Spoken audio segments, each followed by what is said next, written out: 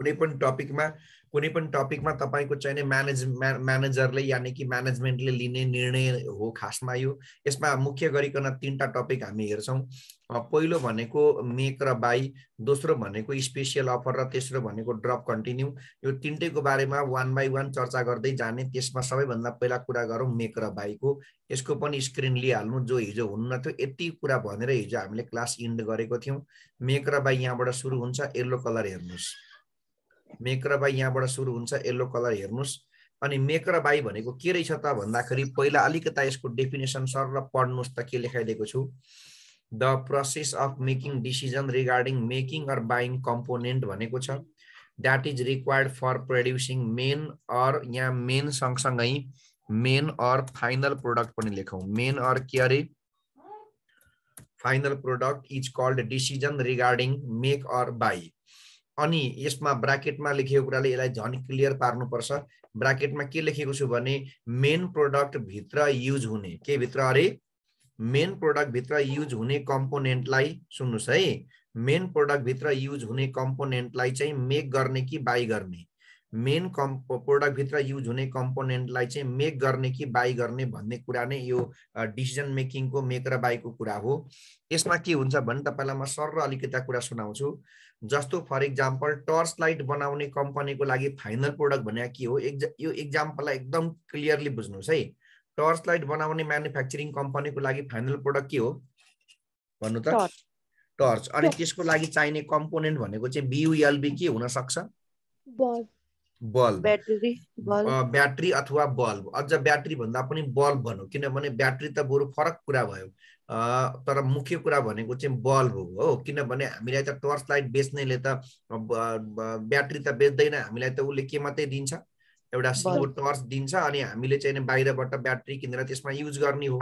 त त्यस कारणले गर्दाखेरि तपाईले के बुझ्नु पर्यो भने टर्च लाइट म्यानुफ्याक्चरिङ कम्पनीको लागि टर्च लाइट भनेको फाइनल प्रोडक्ट हो भने त्यो भित्र चाहिने बल्ब भनेको चाहिँ कम्पोनेन्ट हो। त्यो बल्ब चाहिँ उसले अब आफै फ्याक्ट्री भित्र प्रोडक्सन गर्ने कि बाहिर सप्लायरबाट किनेर त्यसमा युज गर्ने भन्ने कुरा नै डिसिजन रिगार्डिङ मेकिङ र बाइङ हो। फेरि एकपटक सुन्नु, फाइनल प्रोडक्ट के अरे? Torch light. के अरे? Torch light. के अरे? Torch light. त्यहाँ चाहिने कम्पोनेन्ट के अरे? बल्ब। त्यो कम्पोनेन्ट बल्ब चाहिँ उसले बाहिरबाट कुनै सप्लायरबाट किनेर मोबाइल के त्यो टर्च लाइट भित्र हाल्ने कि वा आफै प्रोडक्सन गर्ने भन्ने कुरा चाहिँ तपाईको मेक र बाईको मुख्य मुद्दा हो। त्यसो भए अब के गर्ने त सर यस्तो बेला भन्दाखेरि हामी मेक गर्ने कस्ट र बाई गर्ने कस्टलाई कम्पेयर गर्छौं। अर्थात् यसरी पनि बुझ्नुस्, मेक गर्ने कस्ट कति पर्छ हामी एउटा टेबल त्यो बनाउँछौं, बाई गर्ने कस्ट कति पर्छ हामी त्यो हेर्छौं, अनि त्यसपछि जे गर्दाखेरि हामीलाई सस्तो हुन्छ हामी त्यही अप्सनलाई चुज गर्छौं। के अरे मेक गर्दाखेरि सस्तो भयो भने मेक गर्छौं, बाई गर्दाखेरि सस्तो भयो भने के गर्छौं? बाई गर्छौं। त त्यसो भए त एकचोटी फेरि सुरुबाट सुन्नु, मोबाइल बनाउने कम्पनीको लागि चाहिँ मोबाइल चाहिँ तपाईको फाइनल प्रोडक्ट हो भने त्यो भित्र चाहिने ब्याट्री चाहिँ के हो? अब भन्नु, त्यो भित्र चाहिने ब्याट्री चाहिँ कम्पोनेन्ट भयो हो। त्यही कम्पोनेन्ट ब्याट्री चाहिँ आफै प्रोडक्सन गर्ने कि बाहिरबाट किनेर प्रयोग गर्ने भन्ने कुरा नै यो टपिकको चाहिँ मुख्य चाहिँ तपाईको चाहिँ यसको उद्देश्य चाहिँ त्यो हो। अब तपाईले बाहिरबाट किन्दा कति पर्छ त्यो थाहा हुनु पर्यो, अनि आफैले बनाउँदाखेरि कति पर्छ त्यो थाहा हुनु पर्यो। दुईटै कस्ट तपाईले कम्पेयर गर्नु पर्यो। जसो गर्दाखेरि तपाईलाई सस्तो पर्छ तपाईले त्यही अप्सनलाई चुज गर्नु पर्यो। अब मेक गर्दाखेरि के कुरा ध्यान दिनुपर्छ त? अब हामी यसमा अगाडि बढौं। हिजोबाट कन्टिन्यू यहाँ है, हिजोबाट अब कन्टिन्यू।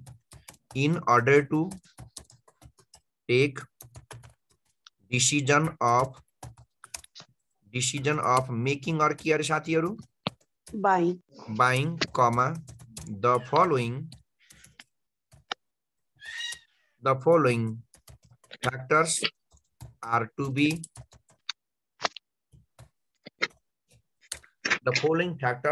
बी के अरे कन्सिडर। एकदमै ध्यान दिनु होला। मेक गर्नको लागि र बाई गर्ने अप्सनको लागि यो तलका फ्याक्टर तपाईले विशेष ध्यान दिनुपर्छ। फ्याक्टरलाई म पोइन्ट वाइज टिपाउँछु, तपाईले लेख्दै पनि जानु, पोइन्टलाई बुझ्दै पनि जानु होला। सबैभन्दा पहिलो कुरो तपाईले बुझ्नु पर्यो नर्मल क्यापासिटी। के अरे नर्मल क्यापासिटी, किनभने तपाईसँग क्यापासिटी नै छैन, लेबर नै छैन, मटेरियल नै छैन, स्पेस नै छैन भने तपाईले चाहेर पनि मेक गर्न सक्नुहुन्छ? भन्नु त सक्दैन सर। सक्नुहुन्न भने तपाईलाई पहिलो कुरो के चाहियो? नर्मल क्यापासिटी चाहियो। अब यहाँ ब्राकेटमा के लेख्छु विशेष ध्यान दिएर पढ्नु होला। इफ नर्मल क्यापासिटी, एकदम ध्यान दिनुस् है, यहाँ नबुझेपछि सोध्नु पनि होला। इफ के अरे normal capacity is an HOURS। ल सुन्नुहोस्, नर्मल क्यापासिटी केमा दिएको छ भने भन्नु त? नर्मल क्यापासिटी तपाईलाई आवर्समा दिएको छ भने, नर्मल क्यापासिटी तपाईलाई केमा रे आवर्समा दिएको छ भने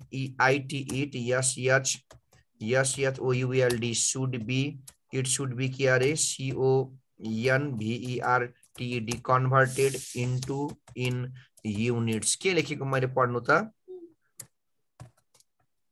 नेपालीमा पढ्नु त? कुरा चाहिने भनेकै नर्मल क्यापासिटी हो। र अर्को महत्त्वपूर्ण कुरा भनेको ब्राकेट पढेपछि थाहा हुन्छ, नर्मल क्यापासिटी तपाईलाई चाहिने भनेको जहिले पनि युनिटमा हो, तर तपाईलाई आवर्समा दिन सक्छ, त्यसैले ब्राकेट पढ्नु। यदि नर्मल क्यापासिटी आवर्समा दिएको छ भने तपाईले त्यसलाई केमा कन्भर्ट गर्नुपर्छ? युनिटमा कन्भर्ट गर्नुपर्छ। त्यो कन्भर्ट गर्न म सिकाइहाल्छु। त्यसपछि अर्को महत्त्वपूर्ण कुरा भनेको युटिलाइज्ड एन्ड अनयुज्ड क्यापासिटी। म बाहेक अंग्रेजी कसैले बुझेन के भनेको यो युटिलाइज्ड एन्ड अनयुटिलाइज्ड क्यापासिटी भनेको के भन्दाखेरि कति क्यापासिटी युज छ, के रे क्यापासिटी मात्रै भएर त हुँदैन नि त।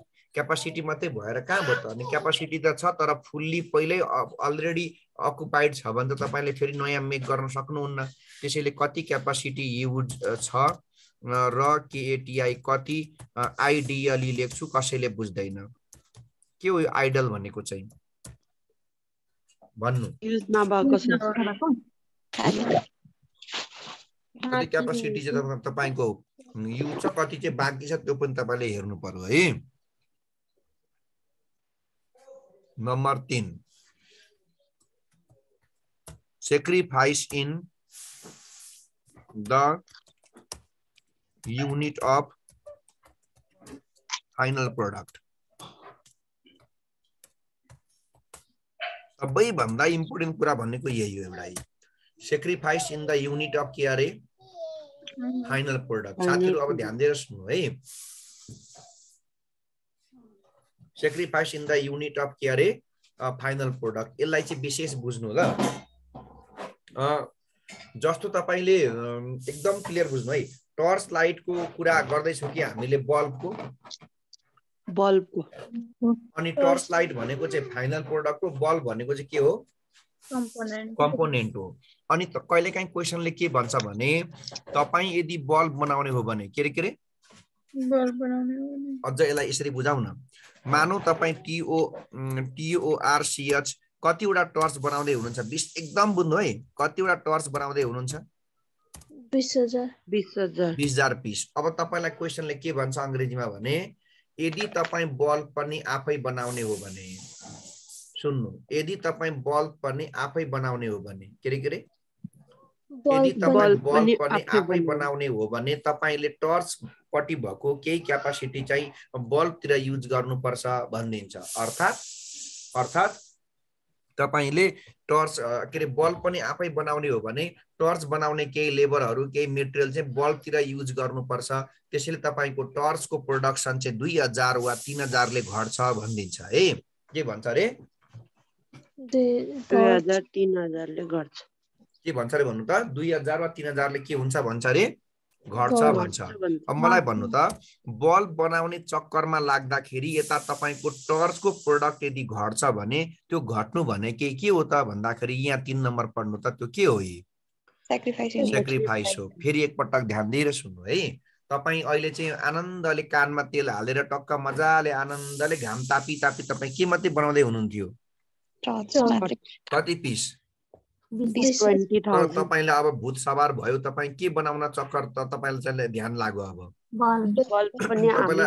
तपाईलाई अब यस्तो भइराछ कि अब म बल्ब पनि बाहिरबाट किन्दिन, बेकार पैसा गइरहेको छ, म अब बल्ब पनि आफै बनाउँछु भनेर तपाई लाग्नुभयो।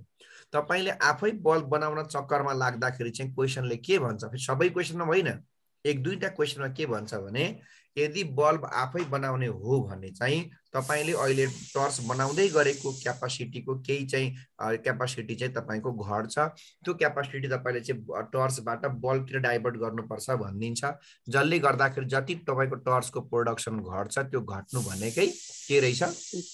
सेक्रिफाइस। यो त क्वेशन पढ्दाखेरि तपाईले क्लियरली देखिहाल्नुहुन्छ, त्यतिखेरै बुझिहाल्नुहुन्छ, समस्या छैन, खाली यसलाई फ्याक्टरमा राखिदिएको मात्रै हो। अब मेक गर्छु मात्रै भनेर हुन्छ कि मेक गर्नलाई कस्ट पनि चाहिन्छ? कस्ट पनि चाहिन्छ। कस्तो कस्ट चाहिन्छ मेक गर्नको लागि त? मेकिङ कस्ट लाइक म मेक गर्छु भन्दा तपाईलाई के चाहियो?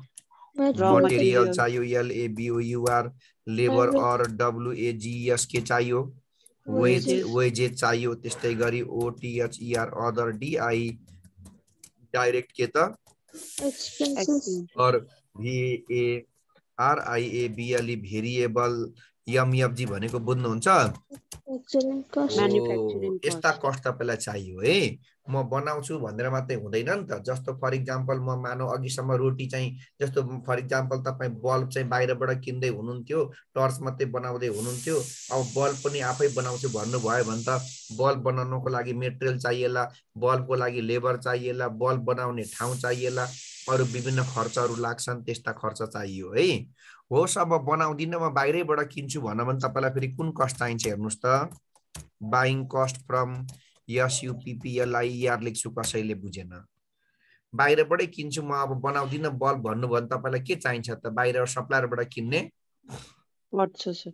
पर्चेज पैसा चाहियो। भनेको मतलब तपाई रोटी आफै खान्छु भन्नुभयो भने पो तपाईलाई मैदा चाहियो, लेबर चाहियो, सबै कुरा चाहियो त होइन। म अब पसल तन्दुरी पसल जान्छु भन्नुभयो भने तपाईलाई खाली रोटी किन्ने के चाहियो?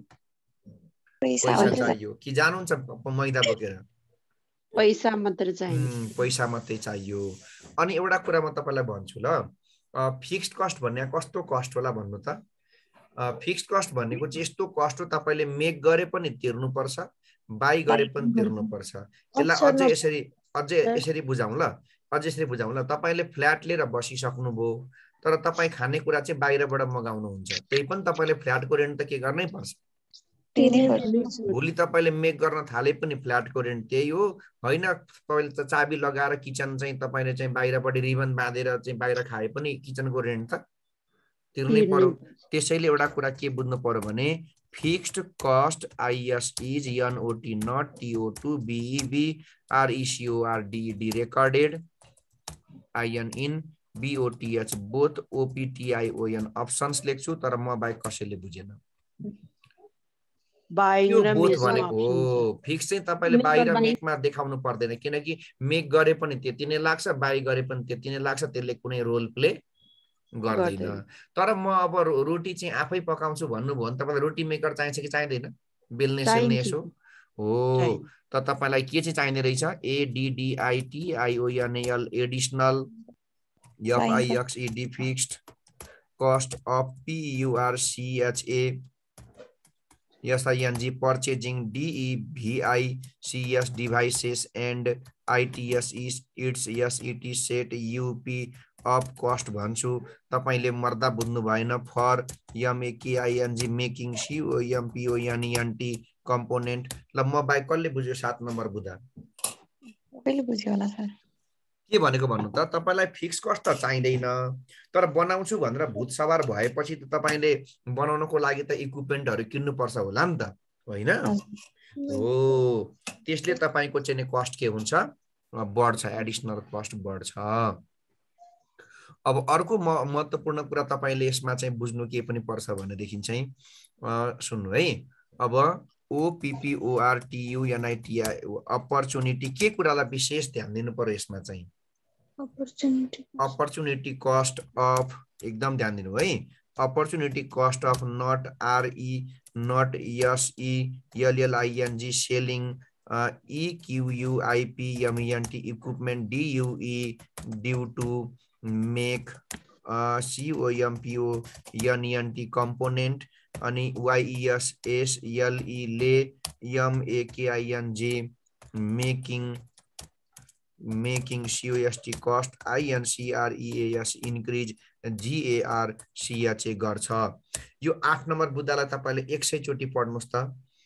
कुन कस्ट अरे यो अपर्च्युनिटी कस्ट नट सेलिङ के अरे इक्विपमेन्ट ड्यू टु केले गर्दा मेक कम्पोनेन्टले यहाँ गर्दा कस्तो कुरा हुन्छ नि तपाईलाई म एकदम इक्जाम्पलबाट बुझाउँछु ल तपाईले रोटी मेकर किन्नु भयो के गर्नुभयो रोटी मेकर किन्नुभयो तर तपाईँ रोटी चाहिँ बाहिरै खानुहुन्छ के बाहिर ढाबातिरै खानुहुन्छ केही दिनको लागि तन्दुरी पसल जानुहुन्छ अनि तपाईलाई अब कसैले के भन्छ भने तपाईँ आखिर बाहिरै खानुहुँदो रहेछ तपाईलाई म 2000 रुपियाँ दिन्छु त्यो रोटी मेकर मलाई बेच्नु न भन्छ कसैले बुझेन कसैले रोटी मेकर तपाईले किनेर घरमा राख्नु भएको छ तर तपाईँ रोटी चाहिँ कहाँ खानुहुन्छ बाहिर पसलमा खानुहुन्छ अनि कसैले आएर तपाईलाई के भन्छ तपाईँ बाहिर जानुहुन्छ रोटी मेकर त खिया लाग्छ तपाईले मलाई त्यो रोटी मेकर के गर्नुहोस् बेच्नुहोस् भन्छ तर अनि कति हजार रुपियाँ दिन्छु भन्छ उसले 2000 तर तपाईले चाहिँ के भन्नुहुन्छ यहाँ हेर्नुहोस् त ड्यू टु तपाईले के भन्ने कुरा गर्नुहुन्छ मैले केही दिन मात्रै रोटी बाहिर खाएको म एकदम हेल्थ कन्सियस मान्छे हुँ म भित्रै खान्छु अपराधी बाग भनेर तपाईँ उसलाई पठाउनुहुन्छ उसलाई पठाउँदै गर्दा तपाईले कति हजार गुमाउँदै हुनुहुन्छ उसले दिएको 2000 किनभने तपाईले हो म सधैँ बाहिरै खाने मान्छे हुँ ल लैजा मैले बेचे ल लैजाऊ भने तपाईले के गर्नुहुन्थ्यो रोटी मेकर उसलाई दिदिनुहुन्थ्यो तपाईलाई उसले कति दिन्थ्यो 2000 त्यहाँबाट त पैसा तपाईको आउँथ्यो तर तपाईले चाहिँ म आफै मेक गर्छु रोटी मेकर चाहिँ म बेच्दिनँ भनेर भनेपछि तपाईको 2000 त गुम्यो नि त आउने 2000 त्यो चाहिँ कुन कस्ट रहेछ हेर्नुहोस् त गुम्नु भनेको अपर्च्युनिटी कस्ट हो यसले के गर्दो रहेछ ब्र्याकेट पढ्नु त किन मेकिङ कस्ट बढ्यो किनकि मेक गर्ने हुँदाखेरि रोटी मेकर के गर्न पाइएन अनि रोटी मेकर बेच्न नपाएपछि आउन आँट्या कति हजार गुमो अर्को रमाइलो अपर्च्युनिटी कस्ट के हुन्छ भने opportunity cost of not renting SPAC space due to MAKE makes UMPONENT component अनि यसले पनि के गर्छ it ALSO also INCREASES increases making cost भयंकर राम्रो कुरा 9 नम्बर पढ्नुस् त अब एउटा रोटी मेकर किन्न आएको थियो तपाईले के भनेर पठाउनु भयो तेरी म अपराधी म 4-5 दिन मात्रै बाहिर हिँडेको आइहालिस म घरै बनाएर खाने भाग भनेर पठाउनु भयो त्यहाँबाट 2000 गुमो अर्को फेरि के भन्दै आउँछ भने तपाई आखिरी बाहिरै गएको देखिरहेको छु तपाई बाहिरै खानु हुँदो रहेछ अब आखिरीमा जिन्दगीमा त्यस्तै हो राम्रै हो बाहिरै पनि त सफा पाइन्छ अब तपाई बाहिरै खाने भए त्यो किचन चाहिँ मलाई भाडामा दिनु न 5000 रुपैयाँ दिन्छु भन्दै आए फेरि अर्को बौला बुझ्नु भएन बुझ्छु सर अब एउटा रोटी मेकर किन्न आयो अर्को त के नै माग्न आइसक्यो किचनै माग्छ ले अनि तपाईले उसलाई पनि के भनेर पठाउनुहुन्छ दैट तेरी एउटा के माग्न आउँछ एउटा के माग्न आउँछ 5 दिन बाहिर जानु हुँदैन बाहिरै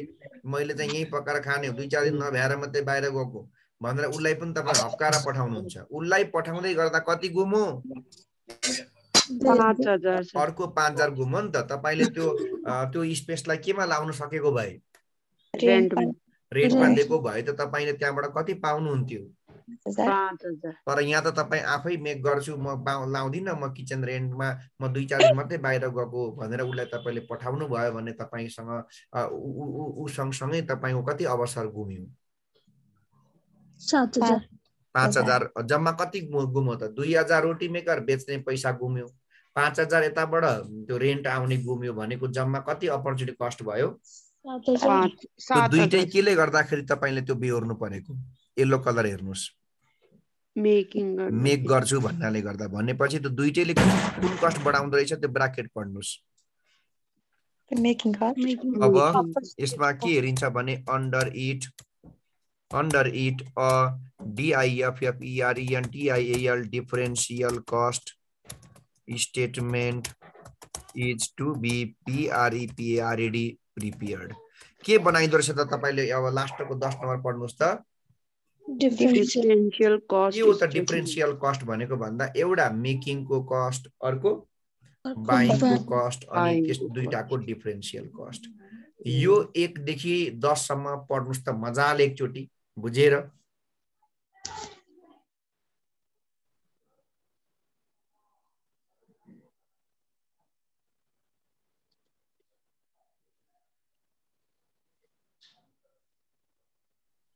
सर आज लेखाउनु भएकै 1 देखि 10 सम्म मात्र हो अहिले यति हो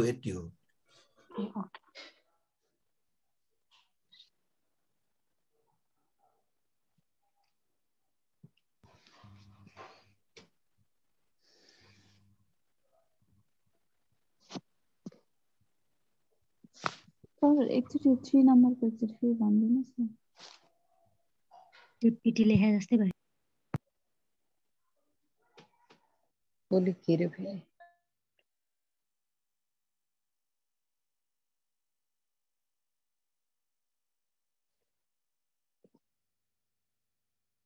पढ्नुभयो 3 को चाहिँ sacrifice in the unit of the final product भनेको चाहिँ कम्पोनेन्ट बनाउनको लागि क्यापासिटी पुग्दैन के रे कम्पोनेन्ट बनाउनको लागि क्यापासिटी पुग्दैन त्यसैले तपाईले चाहिँ उता फाइनल प्रोडक्ट बनाउने क्यापासिटी अलिकता घटाएर कम्पोनेन्ट पट्टि थप्नु पर्छ भन्छ हो हजुर र एउटा अप्सनले गर्दाखेरि अर्को पट्टिको घट्छ भने त्यसलाई नै के भनिन्छ सेक्रिफाइस अथवा अपर्चुनिटी 7 को पनि भनौं न एकचोटि कस्ट 7 भनेको त अब कति सब त्यो यो यहाँ भएको मध्येको सबभन्दा रमाइलो र सजिलो भन्ने के 7 नम्बर हो तपाई अब अघिसम्म बाहिरबाट बल्ब किन्दै हुनुहुन्थ्यो अर्थात अघिसम्म बाहिरबाट रोटी किनेर खादै हुनुहुन्थ्यो अब म आफै रोटी पकाउँछु भनेपछि तपाईलाई रोटी पकाउने के चाहिन्छ रोटी मेकर चाहियो त्यही रोटी मेकरलाई भन्छ DEVICES के डिभाइसेस अनि त्यसको सेटअप कस्टहरु भनेको अब त्यसलाई अब एक्जाम्पल अफ रोटी मेकरको दिए त जस्तो भोलि तपाई बल्ब बनाउँछु भन्नुभयो भने त बल्ब मेक गर्नको लागि त मेसिन चाहिन्छ होला नि त कि चाहिदैन चाहिन्छ सर हो त्यही बल्ब मेक गर्ने मेसिन भनेकै डिभाइस हो के अनि मेसिनले आफै काम गर्छ गुटुङटुङ कि त्यसलाई ल्याएर सेटअप गर्नुपर्छ फ्याक्ट्रीमा त्यसलाई ल्याएर इन्स्टल गर्नुपर्छ इन्स्टल गर्नुपर्छ नि त त्यसको चार्ज हो सेटअप कस्ट हेर्नु एकदम मुख्य मुद्दा भनेकै 9वटा कुरा बुझ्यो सक्यो धेरै कुरा सकियो पढ्नु 9वटा फेरि मजाले पढ्नु बुझ्यो सर बुझ्यो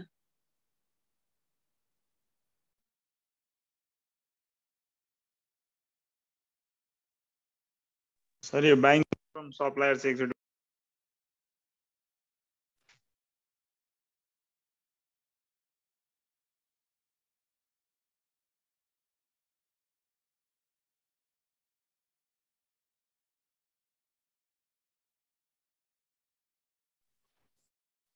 अरु कुनै पोइन्ट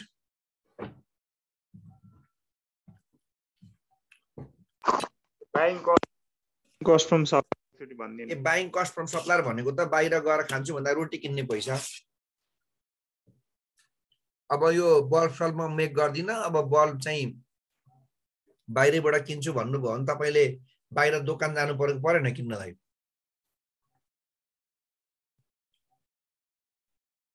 भन्नु त अब म आफू चाहिँ मेक गर्दिन बाहिरबाट किन्छु भन्नुभयो भने तपाई बाहिर जानु छ नि किन्नको लागि हो त्यो बाहिर गएर किन्दाखेरि लाग्ने पैसा कम्पोनेन्टलाई बाहिर गएर किन्दा लाग्ने पैसा यो 6 को के भन्नु खोजेन 6 ले भनेको फिक्स कस्ट चाहिँ किन इग्नोर नट रेकर्डेड भनेको के बोथ अप्सन भनेको मेकिङमा पनि नराख्नु बाइङमा पनि नराख्नु भनेको किनभने फिक्स्ड कस्ट भनेको यस्तो कस्ट हो जुन तपाईले त्यो कम्पोनेन्टलाई मेक गरे पनि नगरे पनि आखिर जसरी पनि के गर्नै पर्छ तिर्नै पर्छ त त्यो मेकिङको र बाइङको दुईटैमा बराबर हुने कुरालाई देखाउन जरुरी छैन किनभने मेकिङमा पनि त्यति नै हुन्छ बाइङमा पनि त्यति नै हुन्छ डिफरेन्समा के आउँछ त्यो बराबर भएपछि डिफरेन्समा 0 आउँछ यहाँ त कस्तो कस्ट राख्नु पर्यो दिमाग लाउनुस् त यहाँ यस्तो कस्ट राख्नु पर्यो कि जुन मेकिङको मात्रै हो मेकिङमा राख्नु पर्यो जुन बाइङको मात्रै हो बाइङमा राख्नु पर्यो जुन चाहिँ मेकिङमा पनि हुन्छ बाइङमा पनि हुन्छ भने त्यस्तो कुरो किन राखिराख्नु दुईटाबाट घटाउँदाखेरि त डिफरेन्स के आउँछ सेमै आउँछ 0 आउँछ त्यसको त डिसिजनमा कुनै रोलै भएन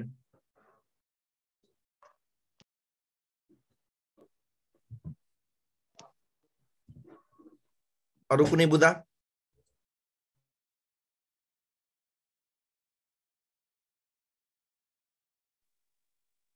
भयो ल सर अब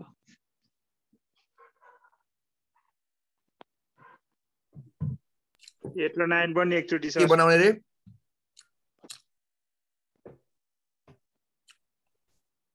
8 र 9 त के छ त 8 भनेको चाहिँ तपाईको त्यो कम्पोनेन्ट बनाउने इक्विपमेन्ट हुन्छ नि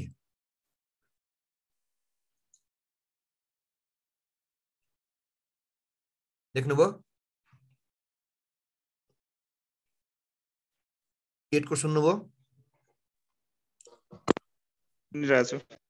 त्यो 8 ले के भनेको भने तपाईले कम्पोनेन्ट बनाउने इक्विपमेन्ट हुन्छ नि जस्तो रोटी पकाउनु पर्यो भने रोटी मेकर हो अथवा बल्ब भयो भने तपाईलाई चाहिँ बल्ब बनाउने इक्विपमेन्ट त्यो तपाईसँग अलरेडी हुन्छ किनेको अनि तपाईलाई कसैले के भन्छ भने कुनै कस्टमर आएर तपाई यदि यो मेक नगर्ने हो भने मलाई यो मेसिन चाहिँ बेच्दिनु त म किन्छु 5000 रुपैयाँ दिन्छु 10000 दिन्छु भन्दै आउँछ हो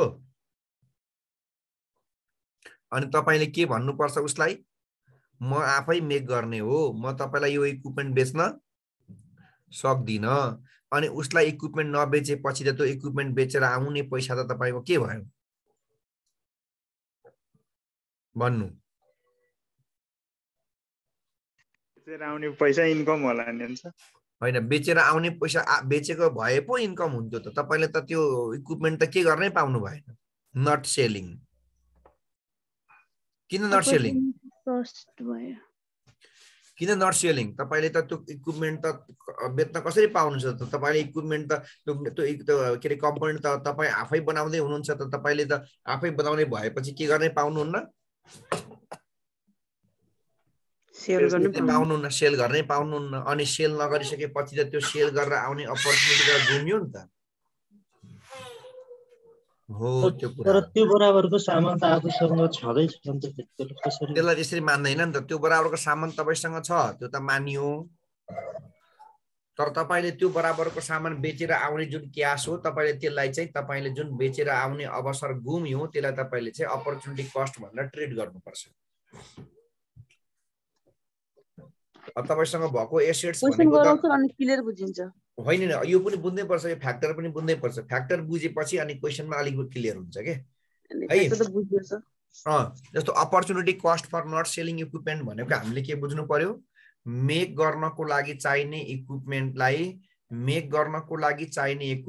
तपाईले चाहेर पनि बेच्न सक्नुहुन्न किनभने तपाईले इक्विपमेन्ट त आफैले बनाउनु छ त्यसो भए तपाईले बेच्न सक्नुहुन्न भने त्यो बेचेर आउने जति पैसा तपाईको लागि अपर्चुनिटी कस्ट हो सर अब यो 3 र 5 को भन्नु 3 को त अघि पनि भनिसके सेक्रिफाइस इन द युनिट चाहिँ तपाईले क्वेशन पढ्नु पर्छ अघि उहाँले भने जस्तै sacrifice in the unit of the final product भनेको चाहिँ के हो भन्दाखेरि अब तपाईले कम्पोनेन्ट बनाउने चाहिँ क्रममा कम्पोनेन्ट बनाउनको लागि क्यापासिटी पुग्दैन नपुगेपछि तपाईले चाहिँ फाइनल प्रोडक्टबाट क्यापासिटी घटाएर कम्पोनेन्ट पट्टि ल्याउनु पर्छ भनेर उले भनिदिन्छ क्वेशनले अनि कम्पोनेन्ट बनाउने कारणले फाइनल प्रोडक्टबाट जति क्यापासिटी तपाईको घट्छ त्यो घट्नु नै सेक्रिफाइस हो के ओके 5 नम्बर हो सर 5 को त यो त 5 को भनेको त तपाईले बल्ब अब आफै नबनाएपछि तपाईसँग कुन अप्सन छ बनाउनु भएन भने अप्सन के परचेज गर्नु अनि किन्दाखेरि पैसा चाहिँदैन त्यही किन्ने पैसा भनेको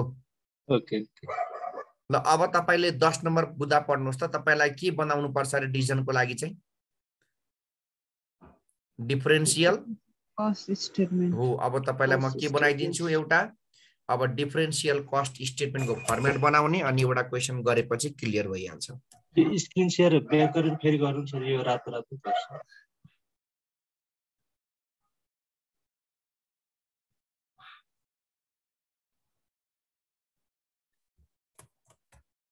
सर यो च्याप्टरबाट make or by drop or continue or special offer यो तीनटा मध्ये कुनै एउटा आउँछ कति नम्बरमा आउँछ सर 15 मार्क्स ए हस्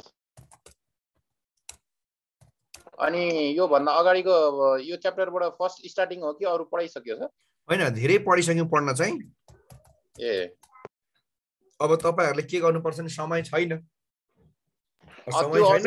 दिन पाए हुन्थ्यो यो जुन रेकर्ड चाहिँ हाल्दिनु समय छैन अब तपाईहरुले त चाहिने समय नभएपछि अब फेरि अर्को विकल्प पनि फेरि चाहिने छैन यो अन्तिम आवरमा त्यो भएर अब भिडियो पनि हेर्ने म फेरि त्यो ग्रुपमा तपाईहरुलाई एउटा एड पनि तपाईहरुले ग्रुपमा एड पनि गर्दिन्छु म त्यो भाइबर ग्रुपमा तपाईहरुले मलाई एसएमएस पठाउनु होला कसको एड गर्न बाँकी छ अनि त्यो ग्रुपमा एड पनि हुने, त्यहाँ भिडियो फेरि तपाईहरुलाई म रिसेन्ड गरिदिन्छु, त्यो भिडियो पनि तपाईहरुले हेर्ने, भ्याएसम्म छुटेका क्लास पनि हुन्छ त्यो पनि बस्ने है।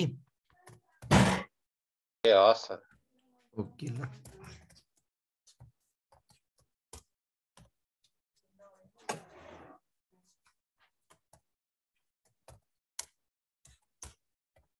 ल एउटा अप्सन मेकिङ कस्टको हुन्छ, अर्को अप्सन के को हुन्छ रे? बाइङ कस्टको हुन्छ। अनि यो चाहिँ मेकिङ र बाइङको के हो? डिआइएफएफ भनेको डिफरेन्स हो है। कन्सेप्ट चाहिँ एकदम क्लियर पार्नु होला, कन्सेप्ट चाहिँ क्लियर पार्नु होला, किनकि अब म चाहिँ जे हो यथार्थ त्यही कुरा बोलेर भन्ने मान्छे परे। अब तपाईहरुको एमबीएस थर्ड सेमेस्टरको अकाउन्ट भरिको अलिकता थोरै सिरियस भएर पढ्नुपर्ने टपिक चाहिँ यही डिसिजन मेकिङ मात्रै हो। यो भन्दा बाँकी अरु भन्नेका खासै केही छैनन् र यो भन्दा पछि पनि अब केही बाँकी छैन। धेरै गाह्रा कुराहरु चाहिँ यति जे छ तपाईलाई लाग्न सक्ने भनेको यही एउटा च्याप्टर हो। अब तपाईले चाहिँ नि कुनै पनि फाइनल प्रोडक्ट भित्र चाहिने कम्पोनेन्टलाई बनाउने कि किन्ने भन्ने कुरा गर्दै हुनुहुन्छ। अब हामी राख्दै जाउँ डाइरेक्ट मटेरियल कस्ट। तपाईले म बनाउँछु भन्नु भयो भने त तपाईलाई के किन्नु पर्छ? तपाईलाई मटेरियल चाहियो। के चाहियो रे?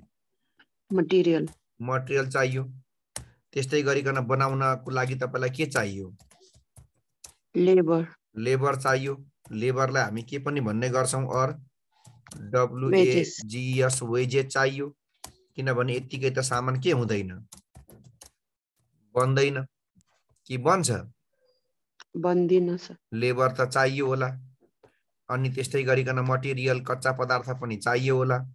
त्यस्तै गरिकन अरु OTHER other, VARIABLE variable, MF variable के अरे कस्टहरु। त्यस्तै गरिकन भेरिएबल म्यानुफ्याक्चरिङ MFG भने बुझ्नुहुन्छ? म्यानुफ्याक्चरिङ कस्टहरु चाहियो। यो अदर भेरिएबलको पनि रेट दिएको हुन सक्छ तपाईलाई। यो सबै रेट भनेको केमा दिनुलाई रेट भनिन्छ? पछाडीपट्टि पढ्नुस् त के लेखेको छु। अनि यो सबै तपाईले अब जतिवटा कम्पोनेन्ट बनाउनु हुन्छ त्यो कम्पोनेन्टको नम्बरले के गर्नुपर्छ? मल्टिप्लाई गर्नुपर्छ। अनि अघि भर्खर मैले के भनेको थिएँ? तपाईले मेक गर्छु भन्ने बित्तिकै तपाईलाई चाहिँ त्यो मेक गर्नको लागि स्पेशल मेसिन चाहिन सक्छ। त त्यो मेसिन भनेको के हो त भन्दा cost of PURCHASING purchasing and SET set UP of DEVICES devices. के भनेको यो? इन्स्टलेसन गरेको चार्जेस सर। टु मेक के बनाउनको चाहिन्छ यो सबै कुरा? To make component. अनि त्यस्तै गरी OPPORTUNITY अर्को के तपाईलाई चाहियो फेरि? अपर्चुनिटी के अरे? कस्ट DUE ड्यू टु के गर्दाखेरि यो हाम्रो घुम्ने कुरा हो। यो चाहिँ अपर्चुनिटी कस्ट भनेको म मेक गर्छु भन्दा तपाईले के गर्न पाउनु भएन भन्नुस् त? म मेक गर्छु भन्दा तपाईले चाहिँ डिभाइस किन्न के अरे रेन्टमा दिन पाउनु भएन स्पेसलाई। म मेक गर्छु भन्दाखेरि तपाईले इक्विपमेन्ट बेच्न पाउनु भएन, त्यहाँबाट आउने पैसा तपाईको गुम्यो। त्यो कुरा हो। अब यति गरिसकेपछि मेकिङको सबै कुरा सकियो। अब होइन म बाहिरबाटै किन्छु भन्दाखेरि तपाईलाई अब कुन कस्ट चाहियो? Buying cost. फ्रम कोबाट किन्ने कस्ट हो बाइङ भनेको चाहिँ? सप्लायर। सर छुट्टै फर्मेट हो। एउटैमा हो। यो तल ब्रेक भयो, मैले एउटैमा पार्दिन्छु। फन्ट अलिकति ठुलो भयो कि चाहिन्छ यतिको? यति त चाहिन्छ। ल अब त्यसपछि सबै मेकिङ कस्ट तपाईलाई बाइङ कस्ट चाहियो। यो चाहिँ बाइङ कस्ट हो। एउटा मात्रै हुन्छ बाइङ कस्ट चाहिँ। किन बाइङ कस्ट चाहिँ एउटा मात्रै भन्दाखेरि चाहिँ बाहिरबाट किन्दाखेरि त तपाईलाई जस्ट के मात्रै चाहिने हो? पैसा मात्रै। जस्ट तपाईलाई त्यो किन्ने पैसा चाहियो। अब टोटल कस्ट हुन्छ तपाईले यता मेकिङलाई पनि के गर्ने? जोड्ने, बाइङ पनि जोड्ने, दुईटाबाट डिफरेन्स निकाल्ने, जसो गर्दा सस्तो हुन्छ त्यही गर्ने। ठीक छ? म यसको स्क्रिन लिनु, म अलिकति सानो पार्दिए।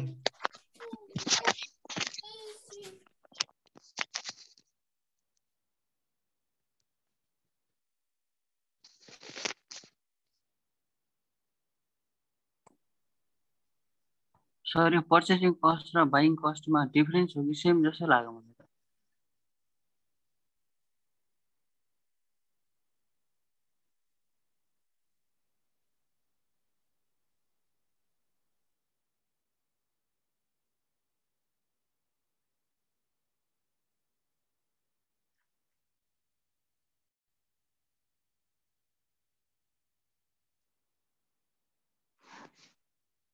के भन्नु त?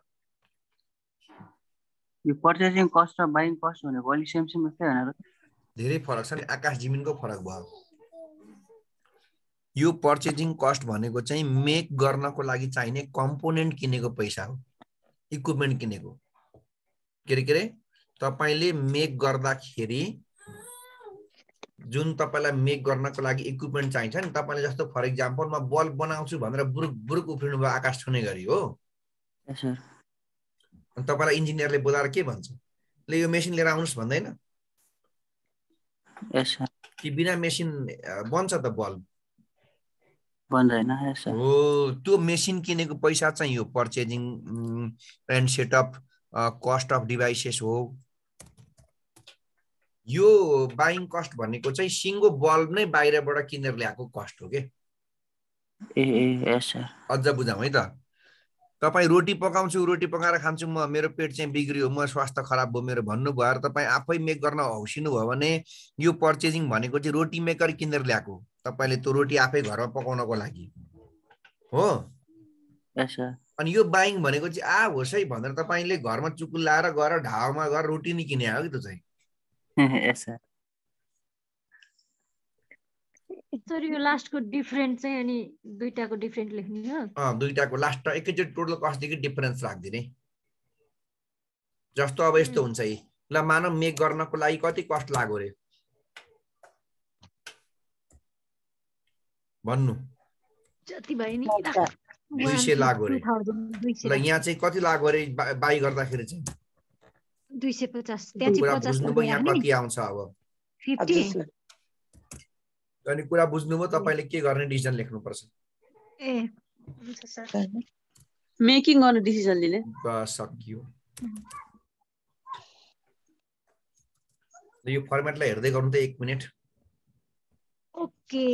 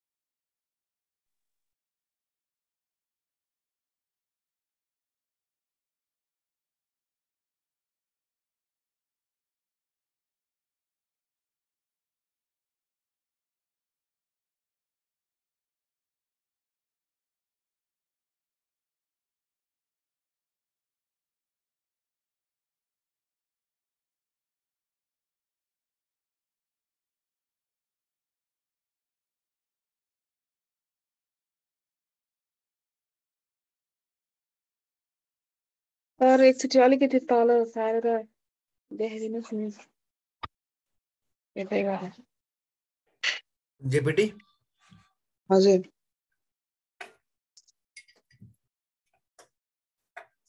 हजुर अझै माथि। जस्तै लागेन।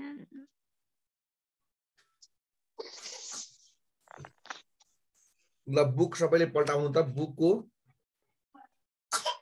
एउटा सानो सिम्पल क्वेसन गरौँ। बुकको 336 नम्बर पेज पल्टाउँ, नयाँ बुकको 336। सर कुनको? अस्मिताको? अस्मिता पब्लिकेसनको 336 नयाँ बुक डेल्टा म्यानुफ्याक्चरिङ कम्पनी फेरि सबै सबै पेज नम्बर कति हो? अरु पब्लिकेसनको छ। Page number 336। यसो गर्नु न, त्यो फोटो खिचेर बुकको त्यो उसमा कतै हाल्दिनु त ल। सर क्वेशन नम्बर कति हो? क्वेशन नम्बर 616 616 मेकर बाइको डेल्टा म्यानुफ्याक्चरिङ वाला क्वेशन हो यो। अस्मिताको कति पेज? अस्मिताको नयाँ बुकको 336 पेज नम्बर। कुन कम्पनी भन्दिनु न, कम्पनीको नाम? Delta manufacturing company. पुरानोको चाहिँ 350। डेल्टा म्यानुफ्याक्चरिङ कम्पनी पुरानोको 350 अरे।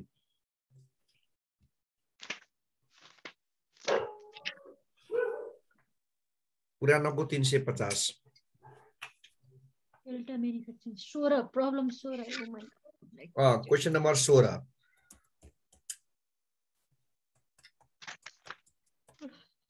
क्वेशन नम्बर कति? सर यसको जेपीटी छैन सर। अनि यो के हो त नि? यो नै जेपीटी हो यसकै। मास्टर बनेर अहिले इङ्ग्लिस पनि राख्नु पर्यो साथीहरु। ल अब क्वेशन नम्बर 16 है। Question number 16 page number 336। अनि अहिले एक दुईवटा लेखाइदिन्छु आवश्यक पर्यो भने मेन ठीक छ। कति पेज नम्बर भन्नुभयो सर? मेरो कुन बुक पढेछ त? 350 पुरानो बुकको 350, नयाँ बुकको 336। मेकर पाए हुन्छ त बेसी रेट। ल अब म तपाईलाई यो जोसँग बुक छैन, बुक नआउने साथीहरुले चाहिँ नै उ टिप्नुस् है। बुक नआउने साथीहरुले चाहिँ गिवन लेखाइदिन्छु, गिवन टिप्नु होला।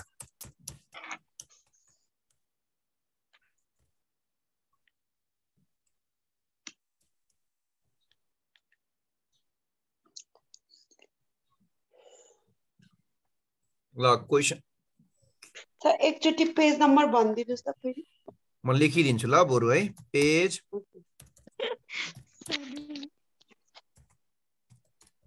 पेज नम्बर नयाँ बुक है 336। परफेक्ट भइसक्नु भयो। New book and old book कति? 350। 350। Question number 16। 6-16 भनेको छ है त। सुरु गरौँ। यस सर। ल अब यसको अलिकता मुख्य कुरा गिभन टिपौँ। जसँग बुक छैन साथीहरुले गिभन लाई ध्यान दिएर हेर्नु होला। अनि जसलाई ग्रुपमा एड गर्नु जरुरी छ उहाँहरुले चाहिँ अहिले म लास्टमा नम्बर पठाउँछु, त्यसमा नम्बर र नाम पठाउनु होला है। ल सुनौ। Delta manufacturing company has sufficient idle capacity. एकदम ध्यान दिनु। Delta manufacturing company has sufficient idle capacity. Sufficient idle capacity भनौ त डेल्टा मैन्युफैक्चरिंग कंपनी भन्या कंपनीको नाम हो। त कंपनीसँग क्यापेसिटी लिमिटेड छ कि सफिशिएंट छ अरे? Company has sufficient CAPACIENT capacity. ल भन्नु त सफिशिएंट कैपेसिटी छ भनेको मतलब के? कंपनीसँग जति पनि प्रोडक्सन गर्ने क्षमता छ भनेपछि यहाँ हेर्नुस् है। अब कमा यस्तो बेला के हुन्छ त भन्दाखेरि यस्तो बेला के हुन्छ भन्दाखेरि the SACRIFIC sacrifice in UNIT unit will be तपाईको चाहिँ NIL नील। बुझ्नुभयो? हजुर सर। किन यो अपर सेक्रिफाइस चाहिँ नील भयो त भन्दाखेरि उसँग चाहिँ कम्पोनेन्ट बनाउन सक्ने जति पनि क्यापेसिटी छ त्यसैले अब उले चाहिँ यता फाइनल प्रोडक्ट तिर वा अरुतिरबाट क्यापेसिटी डाइभर्ट गरेर ल्याउनु परेन। फेरि पढ्दै जाऊ। It would like to see the possibility of manufacturing a component. देख्नुभयो? It would यसमा अंग्रेजी आदि भन्दा बढी 80% चाहिँ अंग्रेजी चाहिन्छ, 20% मात्रै अकाउन्ट हो यसमा। हेर्नुस् है।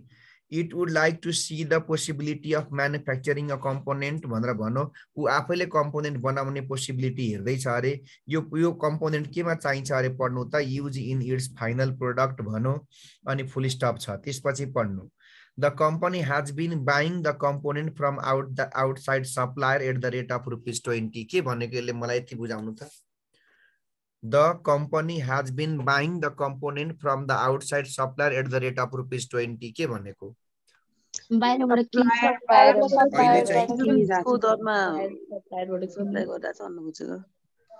अहिले चाहिँ कम्पनीले कम्पोनेन्टलाई के गर्दै रहेछ? द कम्पनी इज अहिले चाहिँ त्यो कम्पनीले बाहिरबाट के गर्दै रहेछ? Buying the buying COMPONENT component कोबाट किन्दै रहेछ? From OUT SID outside कोबाट SUPPLIER supplier at rupees कतिमा किन्दै रहेछ अहिले उले? 20 रुपीस एट द रेट। बुझ्नुस् त अहिले चाहिँ त्यो कम्पोनेन्टलाई उले 20 रुपैयाँ तिरेर बाहिरबाट किन्दै छ। अब त्यो कम्पोनेन्टलाई आफै बनाउने हुँदाखेरि चाहिँ त्यो कस्ट चाहिँ 20 रुपैयाँ भन्दा के हुनु पर्यो? थोरै हुनु पर्यो। थोरै हुनु पर्यो। फेरि पढौं। The other data have been presented below भनेको देख्नुभयो? हजुर सर। एनुअल के छ हेर्नुस् त?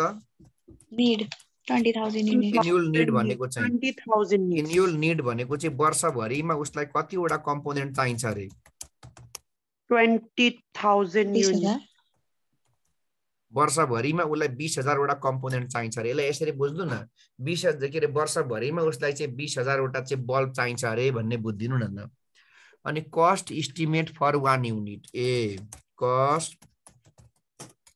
इस्टिमेट फर 1 युनिट के भनेको यो कति युनिट बनाउने कस्ट हो एउटा युनिट बनाउँदा लाग्ने कस्ट अब भन्नुस् के रहेछ डाइरेक्ट मटेरियल कतिको लाग्दो रहेछ 6 रुपैयाँ डाइरेक्ट मटेरियल लाग्दो रहेछ 6 रुपैयाँ पर युनिट हुन त माथि 1 युनिटको भनेकै छ लेबरले कति लाग्दो रहेछ 8 रुपैयाँ डाइरेक्ट लेबरले लाग्दो रहेछ 8 रुपैयाँ अनि म्यानुफ्याक्चरिङ ओभरहेड कति लाग्दो रहेछ 10 रुपैयाँ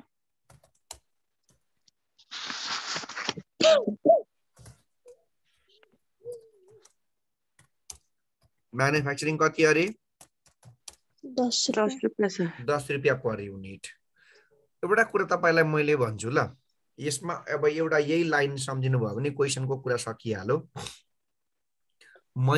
एकदम एक्जाम्पललाई धेरै तरिकाले नबुझ्नु है मात्र सिम्पल तरिकाले महिला भनेको को हो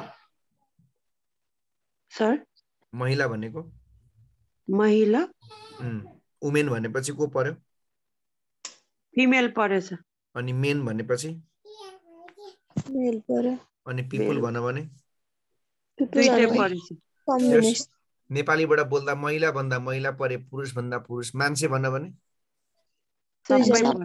तपाईले एउटा कुरा के बुझ्नुपर्छ भने जुन कस्टलाई उसले म्यानुफ्याक्चरिङ वा प्रोडक्सन मात्रै भन्छ के रे जुन कस्टलाई उसले म्यानुफ्याक्चरिङ र प्रोडक्सन मात्रै भन्छ वा अगाडिपट्टि उसले भेरिएबल दुईटै हुन्छ हो उसले यसरी छुट्याएर कि त यहाँ भेरिएबल के भन्दिनु पर्थ्यो भेरिएबल म्यानुफ्याक्चरिङ कि भने उसलाई यहाँ छुट्याएर उसले के भन्दिनु पर्थ्यो फिक्स्ड म्यानुफ्याक्चरिङ यसरी उसले केही पनि इन्डिकेट नगरिकन म्यानुफ्याक्चरिङ मात्रै भनेर तपाईलाई यदि कस्ट दिन्छ भने तपाईले बुझ्नु होला यो कस्ट भनेको भेरिएबल पनि हो र यो कस्ट भनेको के पनि हो फिक्स्ड कस्ट पनि हो अब मलाई भन्नु यो दुईटै कस्ट हो भने तपाईले डिसिजन मेकिङको सवालमा चाहिँ कसलाई मात्रै युज गर्नुपर्छ भनेको छु मैले अघि भेरिएबल मात्रै ओके यो हो तपाईको लागि एउटा नोट ल हेर्नुस् है when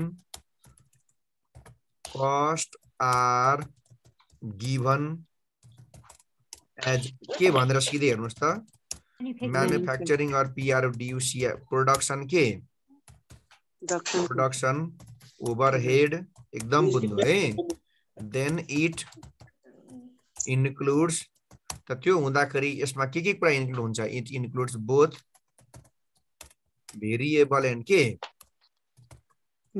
फिक्स्ड है त्यसमा दुईटै भेरिएबल र फिक्स चाहिँ इन्क्लुड हुन्छ बट हामीलाई चाहिँ के चाहिन्छ त्यो मध्ये we need variable manufacturing cost only बुझ्नु भएन हामीलाई चाहिँ के मात्र चाहिन्छ भेरिएबल अनि कसरी अब भेरिएबल त्यहाँ दुईटै मिसिएको छ कसरी निकाल्ने त भेरिएबलको पार्ट भन्दा एउटा काम गर्नुपर्छ त एउटा यसो गर्नुस् न यदि यहाँ दुईटै मिसिएको छ भने तपाईले यहाँबाट फिक्सको कुरा निकालेपछि भेरिएबल त आफै देखिँदैन यो गर्न के गर्नु त भन्दाखेरि चाहिँ यसो गर्नको लागि के गर्नुपर्छ तपाईले भन्ने सो वी शुड फाइन्ड पहिला कसको rate fixed manufacturing rate and it is to be त्यसलाई के गर्नुपर्छ त टोटलबाट डिडक्टेड फ्रम टोटल केबाट रेट अनि WHERE वेयर अब फिक्सको रेट निकाल्ने फर्मुला तपाईले BBS MBS सेकेन्ड सेमेस्टरमा पढ्नु भएको थियो इन्कम स्टेटमेन्टमा फिक्स म्यानुफ्याक्चरिङको रेट निकाल्ने फर्मुला भनेको फिक्स म्यानुफ्याक्चरिङको केलाई अमाउन्टलाई नर्मल क्यापेसिटीले के गर्नुपर्छ डिभाइड गर्नुपर्छ तर नर्मल क्यापेसिटी चाहिँ केमा हुनुपर्छ हेर्नुस् त युनिटमा ओके एकचोटी फेरि सुरुबाट क्वेशन अहिलेसम्म जति पढ्नुभयो त्यसलाई फेरि सुरुबाट बुझ्नुस् त कम्पनीको नाम के रहेछ डेल्टा म्यानुफ्याक्चरिङ कम्पनी। अनि यो कम्पनीलाई चाहिने कम्पोनेन्ट चाहिँ अहिले उसले बाहिरबाट के गर्दै रहेछ? किन्दै रहेछ। कति रुपियाँ तिरेर किन्दै रहेछ यसले? 20 रुपीस तर पर यो युनिट। कम्पनीसँग चाहिँ क्यापासिटी के छ अरे? SUFFCIENT भने के हो? सफिसियन्ट भनेको के हो? योसँग प्रशस्त क्यापासिटी छ, त्यसैले यसलाई चाहिँ के गर्न लोभ लागेछ? कम्पोनेन्ट चाहिँ आफै बनाउन उसलाई चाहिँ भूत सवार भयो। अब योसँग चाहिँ क्यापासिटी प्रशस्त भएकोले गर्दाखेरि यसले चाहिँ सेक्रिफाइस गर्नु परेन। अनि यसलाई वर्षभरिमा कतिवटा कम्पोनेन्ट चाहिन्छ अरे एन्युअली? 20,000 वटा। एउटा कम्पोनेन्ट बनाउँदाखेरि मेटेरियल कतिको लाग्छ अरे? लेबरले कति लान्छ अरे? 8 रुपियाँ। अनि म्यानुफ्याक्चरिङ कति लाग्छ अरे टोटलमा? 10 रुपियाँ। कुनै कस्टलाई चाहिँ उसले म्यानुफ्याक्चरिङ र प्रोडक्सन मात्रै भन्छ भने त्यो के हुँदो रहेछ? नोट पढ्नुस् त। Variable cost plus fix cost. तर हामीलाई डिसिजन मेक गर्नको लागि मेक र बाईमा कुन कस्टलाई चाहिँ हामी राख्छौं, कुनलाई इग्नोर गर्छौं? Including fix cost including variable cost. अनि कसरी अब छुट्याउने त्यो फिक्स र भेरिएबल भन्दा पहिला कसको रेट निकाल्ने? Fix manufacturing. अनि त्यसबाट त्यो भेरिएबलको के रे निकाल्नलाई अनि टोटलबाट फिक्सको पार्टलाई के गर्दिने? अनि फिक्सको रेट निकाल्ने फर्मुला के रहेछ? Fixed manufacturing amount divided by normal capacity in unit. अब बाँकी भएको तलको प्याराग्राफ पनि पढौं। The company has followed a system of defining its plant capacity in terms of direct labor hour. Capacity केमा छ अरे? पढ्नु त फेरि एकचोटी। The company has followed a system of defining its plant capacity in terms of direct labor hour. The normal capacity is 50,000 direct labor hour. Normal के अरे? Capacity कति हजार अरे? 50,000। के यहाँ हेर्नु त ब्र्याकेटमा के लेख्छु? हेर्नु के लेख्छु म? ओहो, हेर्नु के लेखेँ मैले?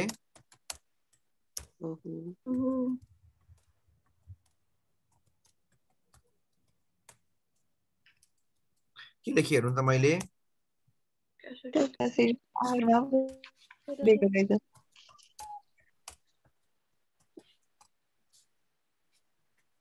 के लेखेँ हेर्नु त मैले?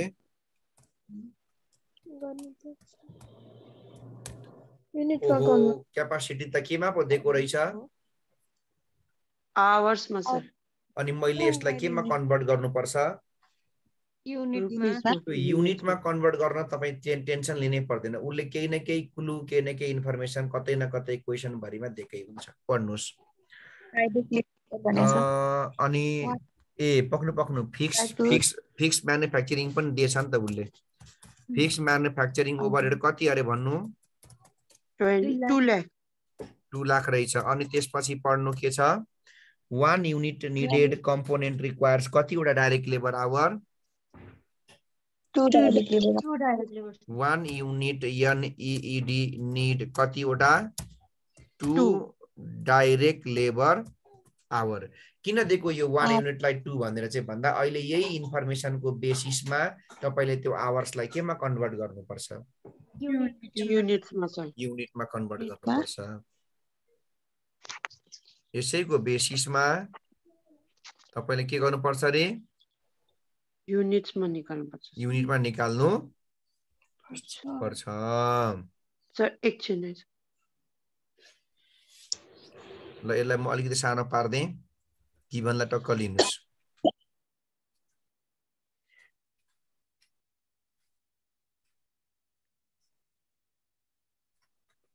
गिभनलाई लिउँ।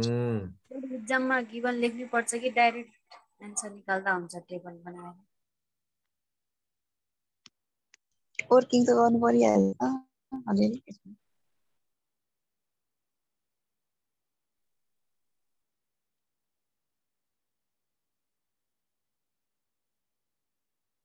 एक्जाममा त नोट लेख्दिन, अलिक सानो हुन्छ होला नि।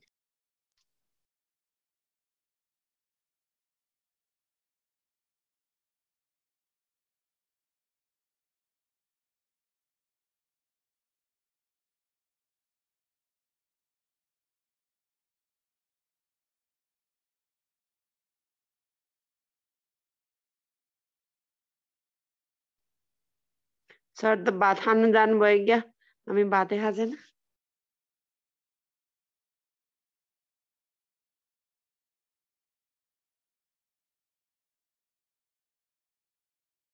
रु भने पनि रुन सकिरहेको छैन यसपालि त के हो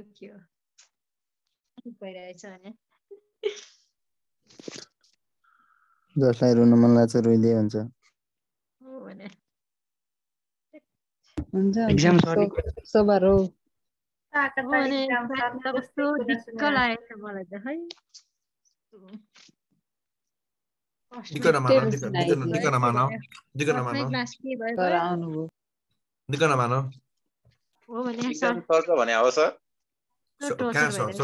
किन सार्नु बेकारमा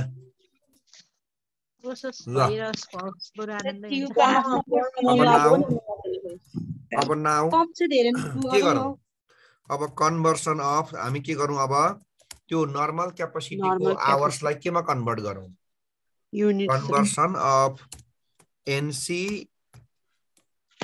अफ HOURS आवर्स इन्टु केमा भन्नु त युनिट आउँछ कन्भर्ट गर्न युनिटरी मेथड हेर्नु यसरी गर्ने 1 युनिटलाई कति आवर्स भनेको थियो भन्नु त 2 आवर्स त्यहीबाट कन्भर्ट हुन्छ है तपाईले अगाडिपट्टि आवर्स लिनु पछाडिपट्टि तपाईले युनिट राख्नु है त 2DLH बराबर कति युनिट अरे 1 DLH मा कति हुन्छ भन्दा 1 अपन कति 2 अनि हामीले कन्भर्ट गर्नुपर्ने कति हजार DLH लाई हो त 50,000 1 upon 2 into 50,000 is equal to कति हजार युनिट रहेछ 25,000 हो त तपाईको नर्मल क्यापासिटी युनिट भनेको त कति रहेछ अब 25,000 अब एउटा काम अर्को पनि गरिहाल्नु है त्यो फिक्स को रेट पनि के गरिहाल्नु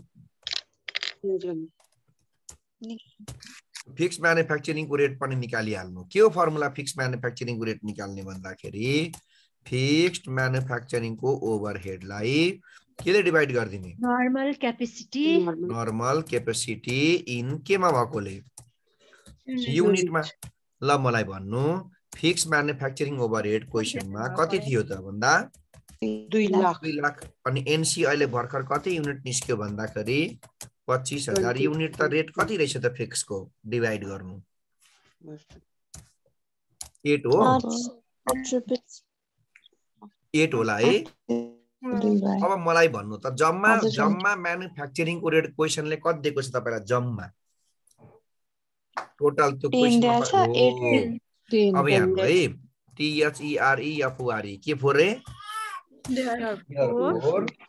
अब मलाई चाहिने भनेको भेरिएबल म्यानुफ्याक्चरिङ ओभरहेड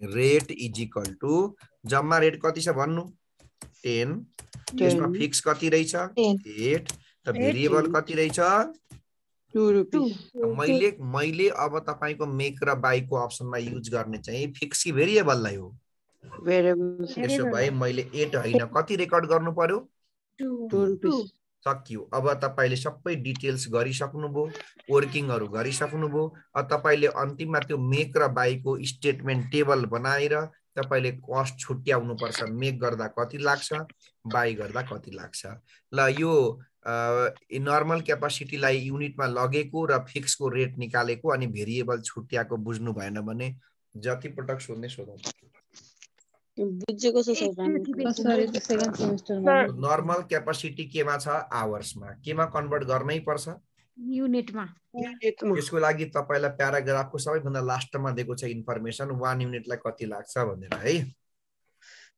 2 देख्नुभयो 1 युनिटलाई कति लाग्छ रे 2 आवर्स अनि तपाईले अब कसरी गर्ने 2 DLH is equal to अब 2 DLH is equal to कति अरे 1 युनिट अनि 1 मा 1 मा is equal to 1/2 अनि कति हजारलाई कन्भर्ट गर्नु छ 50,000 कति आयो 25,000 ओके अब त्यसपछि तपाईले के गर्नु पर्यो 25,000 निक्लेपछि फिक्सको रेट निकाल्नु पर्यो। अनि फिक्सको रेट निकाल्नको लागि के गर्नुभयो तपाईले? फिक्स म्यानुफ्याक्चरिङको अमाउन्टलाई के नर्मल क्यापेसिटीले के गरेको डिभाइड गरेको। रेट कति निस्क्यो अनि त्यसो गर्दाखेरि 8 रुपैयाँ per अनि unit। तपाईको जम्मा म्यानुफ्याक्चरिङ चाहिँ कति छ क्वेशनमा? 10 रुपैयाँ। अनि त्यसमा फिक्सको रेट कति रहेछ? 8 रुपैयाँ। त्यसै भेरिएबल कति हुन्छ? 2 रुपैयाँ। किन मैले यतै गरेर यो भेरिएबल छुट्याएको त्यसरी? भेरिएबल चाहिन्छ सर। किनकि हामीलाई मेक र बाई को स्टेटमेन्टमा कुन चाहिन्छ? भेरिएबल। ओके, अब नाउ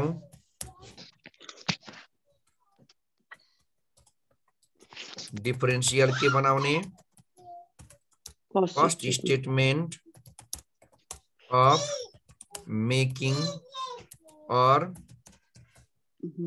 बाइङ कतिवटा कम्पोनेन्ट चाहिँ वर्षभरिमा चाहिने? 20,000 सर।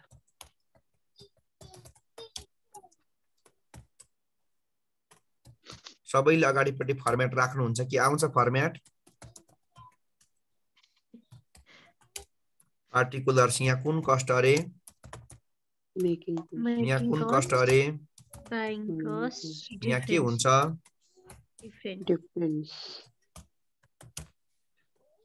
अब मलाई मेकिङ कस्टबाट सरर भन्दै जानु। मेक गर्दाखेरि तपाईले अघि भर्खर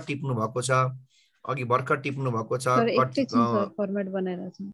ओके,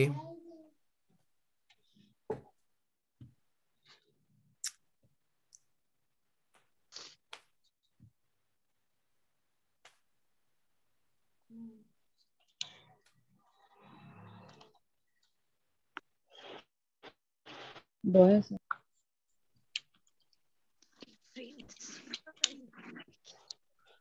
ल अब सुरु गरौँ है त। पहिला तपाईले के राख्नु पर्यो? डाइरेक्ट कुन कस्ट अरे? मटेरियल कस्ट कति लाग्छ अरे 1 युनिट बनाएको भन्नु? 6 रुपैयाँ पर युनिट। 6 रुपैयाँ पर युनिट हो। ल एउटा कम्पोनेन्ट बनाएकै 6 रुपैयाँ लाग्छ भने तपाईले कतिवटा बनाउनु पर्छ वर्षभरिमा? माथि टाउको पढ्नु। 20 रुपैयाँ। त्यसो भएदेखि एउटाको कति रुपैयाँ अरे? एउटाको 6 रुपैयाँ। 6 PER पर UNIT के अरे? 6 रुपैयाँ पर युनिट है।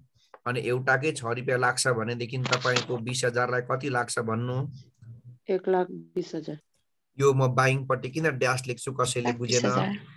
त्यसको हुँदैन किनभने बाईमा हामीलाई एउटै मात्रै कुरा चाहिन्छ, बाहिरबाट किन्ने पैसा अघि त्यहाँ दिएको छ त्यहाँ 20 रुपैयाँ कति भनेर बाइङ कस्ट। त्यसपछि डाइरेक्ट लेबर भनेको छ कि वेजेज? Labour sir. कति दिन्छ अरे लेबरले? 8 रुपैयाँ। 8 रुपैयाँ। अनि 20,000 को 8 रुपैयाँको दरले लेबरले कति लैजान्छ? 60,000। अनि त्यसपछि त्यो म्यानुफ्याक्चरिङ मध्ये मलाई कुन चाहिँ म्यानुफ्याक्चरिङ चाहिन्छ?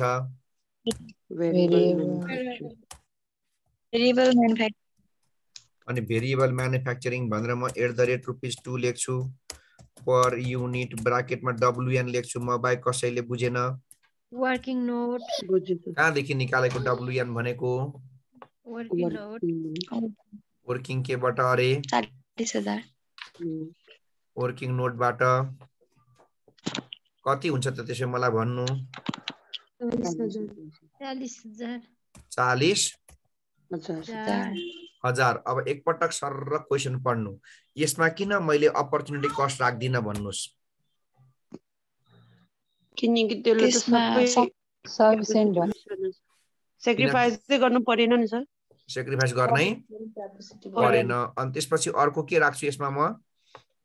सुन्नु है, अर्को भने तपाईको चाहिँ एडिसनल कुनै कस्ट भनेको छ कतैपट्टि मेक गर्नु पर्यो भने यस्तो मेसिन सेसिन किन्नु पर्छ, डिभाइसहरु किन्नु पर्छ भन्ने त्यस्तो केही कुरा गरेछ क्वेशनले? No sir. छैन भनेपछि अब सिधै तपाईले कुन कस्ट राखे पुगो? Buying cost. Buying cost of COM PONENT component. ल @ कति पर्छ भनेको थियो? 20 रुपैयाँ। 20 यो पर केमा हो भन्नु त? यो पनि युनिट। अनि एउटा युनिटकै 20 रुपैयाँ पर्छ किन्दाखेरि हामीले कति किन्नु पर्छ वर्षभरिमा? 20,000। अनि 20,000 किन्दाखेरि कति पर्छ 20 को दरले? 4 लाख। अब मैले के गर्नु पर्छ दुवैपट्टि जोडेर? डिफरेन्शियल 3 20 4 भयो 80,000। ल अब म यतापट्टि बाइङको टोटल गर्छु, तपाईँ मेकिङको गर्नु। 3,20,000 त्यो 4 लाख भयो। 3,20,000 कतिको डिफरेन्स आयो 80,000 को सर। मलाई भन्नु त, मेक गर्दाखेरि र बाई गर्दा कुनमा सस्तो भयो? मेक गर्दा सस्तो भयो। मेक गर्दा भनेपछि यो प्रोडक्टलाई के गरेको राम्रो त, कम्पोनेन्टलाई बनाएको राम्रो। सक्यो, पुरा यति हो। त्यो माथिको वर्किङ नोट के प्रपर वेमा देखाउनु पर्छ कि हामी छिटो छिटो गर्दा पनि हुन्छ? त्यो आफ्नो सजिलोको लागि, त्यति धेरै देखाउनु जरुरी छैन। के लेख्नु भनौ? 15 मार्क्समा आउने पनि यति हो? होइन त्यो त यसो सिकाएको 15 मार्क्समा अलि इन्फर्मेसन थपिएर आउँछ। यो 5 मार्क्समा आउँछ यति आयो। त्यो भएर तपाईहरुलाई के गर्ने भन्दाखेरि अब स्पेशल र ड्रपको पनि सकाइहाल्ने, एउटा गराएर कन्सेप्ट दिएर अनि त्यसपछि अनि खुइ 15 मार्क्स वाला क्वेशन चाहिँ छानेर बुकका ओल्ड इज गोल्डका क्वेशन गर्ने हो के। बढी जसो ओल्ड इज गोल्डकै क्वेशन गर्दा हुन्छ, यसको 15 मार्क्स वाला ठुलठुला क्वेशन छन्। फर्स्टमा ओल्ड इज गोल्ड गरौँ सर अनि त्यही गर्ने। अब एउटा पहिला मेक र बाहिर स्पेशलको सकिहाल्ने हैन, अनि त्यसपछि अनि चाहिँ एकैचोटी उसको ओल्ड इज गोल्डका 15 वाला गर्ने। ल डिसिजन लेखौँ है त। कन्टिन्यू भइसक्यो सर? छैन आजैबाट सुरु नै यही हो, आजै पहिलो हो यो। सिन्स सुरु भएको छैन है, ड्रपहरु बाँकी नै छ। ल since differential cost statement shows that the making cost, कुन कस्ट रेशो भन्नु त? The making cost of COMPONENT component is LOWER lower than कुन कस्ट भन्दा सस्तो छ भन्नु? बाइङ कस्ट बाई रुपीज कतिले कम छ भन्नु? By rupees 80,000। सो द कम्पनीको नाम छ भने नाम लेखेको राम्रो। So the delta MFG company, delta manufacturing company SHOULD should make the component INSID inside the FACTORY factory, और के भन्न पाइयो? और STOP stop BUYING buying from OUTSID outside SUPPLIER supplier। बुझ्नुभयो? हजुर सर। ल एउटैमा एन्सर र डिसिजन, त्यो टेबल र डिसिजन सबै लिनुस्।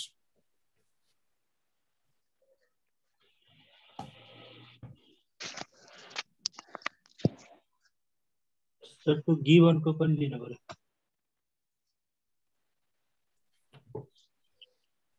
सब भ्याएको छैन डिसिजन। डिसिजन बाँकी छ? हजुर सर।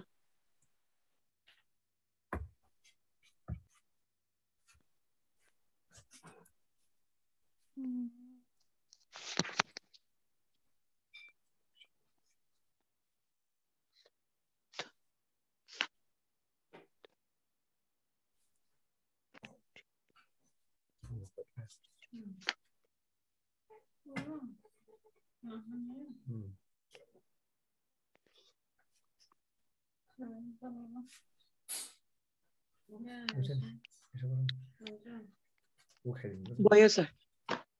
फोनबाट स्क्रिनशट लिनुहोस्।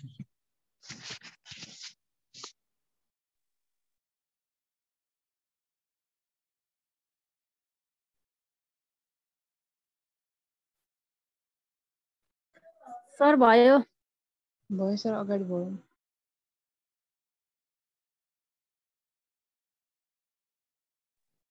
लाइक उसको पनि उठ्छ नि। लाइक गिवन को टिपी हाला त गिवन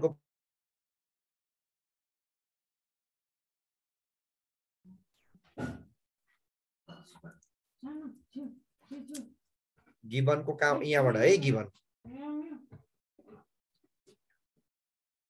यसको मुख्य मुद्दा के रहेछ मलाई भन्नु त? मेन यसको लिप हुँदा हुन्छ होइन न, कहाँ मार्छु कुटेर त्यो अहिले कहाँको लिप, त्यो उसको स्पेशल पनि अलिकति जोडिहाल्ने, स्पेशल पनि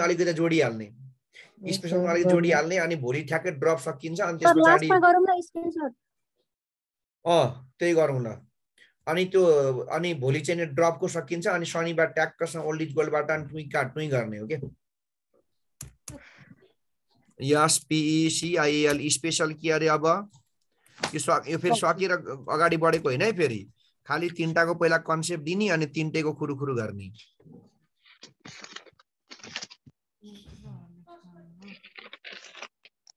स्पेशल अफर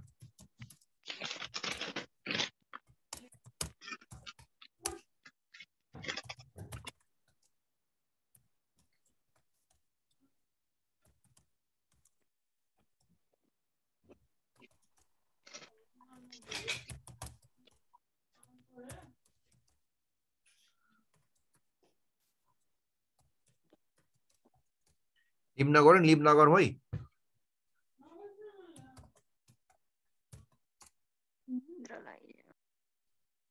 आज नि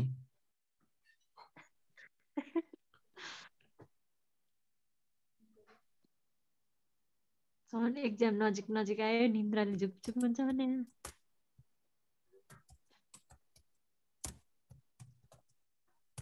अब त भनौँ भने चाहिँ टाइम नै छैन क्या हामीसँग त्यही भने एक्जाम सर्छ भन्दैछन् सर हो र सर्दैन टियुमा त कोर्सै सकेको छैन रे त सर पढाएकै छैन रे कति आदि पनि भएको छैन भन्ने कुरा सुनेको थिएँ त्यो चाहिँ छ त अब सक्ला नि एक्जाम त नसरेकै राम्रो जहाँसम्म हो साथीहरु हो नि ल सुन्नु है स्पेशल अफर चाहिँ कस्तो भनेदेखि स्पेशल अफर चाहिँ कस्तो भने यो सबभन्दा फेरि मेक र बाई भन्दा पनि इन्ट्रेस्टिङ चाहिँ यो छ जस्तो यसको कन्सेप्ट तपाईलाई मैले बुझाउन सके भने अलिकति थोरै भए पनि आजको बसाइ चाहिँ अलिकति अर्थपूर्ण हुन्छ यो स्पेशल अफर भनेको चाहिँ कस्तो भन्दाखेरि मानौ म डस्टर बनाएर बेच्ने खुंखार व्यापारी अरे के बनाएर बेच्छु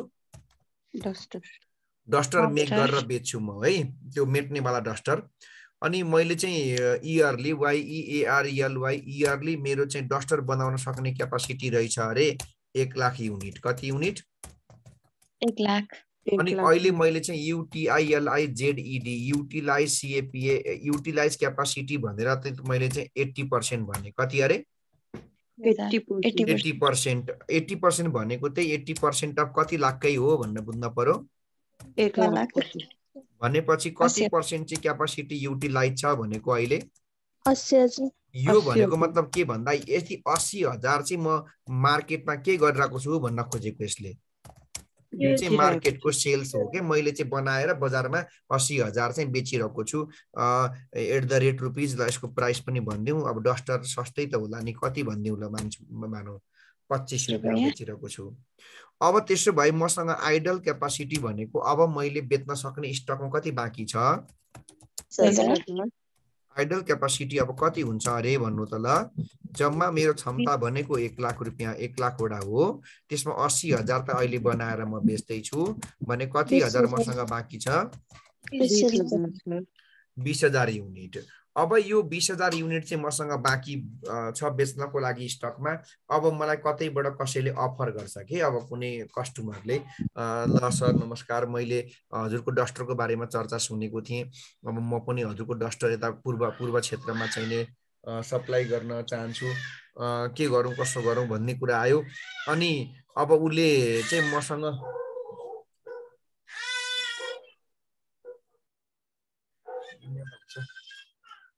अनि उले चाहिँ मसँग चाहिँ 20,000 युनिट चाहिँ मसँग आइडल क्यापासिटी छ तर कस्टमरले मसँग डिमान्ड गर्दाखेरि चाहिँ अब 20,000 भन्दा कम पनि गर्न सक्छ 20,000 ठ्याक्कै गर्न पनि सक्छ 20,000 भन्दा बढी डिमान्ड गर्न पनि सक्छ हो त त्यस्तै डिमान्डलाई चाहिँ मैले एक्सेप्ट गर्ने कि रिजेक्ट गर्ने भन्ने कुरा नै स्पेशल के हो अफर हो अब मलाई उसले 20,000 वा त्यो भन्दा कम गर भने त टेन्सनै भएन किनकि मसँग छँदैछ म के गर्दिन्छु बेची उसलाई चाहिँ ल ओके म दिन्छु आइज लिन भन्छु तर अप्ठ्यारो मलाई कतिखेर पर्छ भन्ने कहिलेकाहीँ उसले मसँग कति अफर गरिदिन्छ हेर्नुस् त 30,000 गरिदिन्छ 25,000 अफर गरिदिन्छ अब यस्तो बेलामा के हुन्छ त सर अब किन आत्तिएको त अब धेरै अफर गरेको त राम्रै हो त किनभने अब बेच्न त अब डिमान्ड आइरहेको छ भन्ने कुरा होला तर यहाँ दुर्घटना के हुन्छ भने हामीसँग अब जम्मै क्षमता कति हो त मैले प्रोडक्सन गर्न सक्ने टोटलमै 1 लाख हो। अब मैले तत्कालै 1 लाख भन्दा बढी प्रोडक्सन बढाएर बेच्नै सक्दिनँ। अब 80,000 मैले आनन्दले केही नगरिकन आँखा चिम्म गरेर कहाँ बेचिरहेकै छु, मार्केटमा बेचेकै छु। मसँग कति मात्रै गोदाममा बाँकी थियो?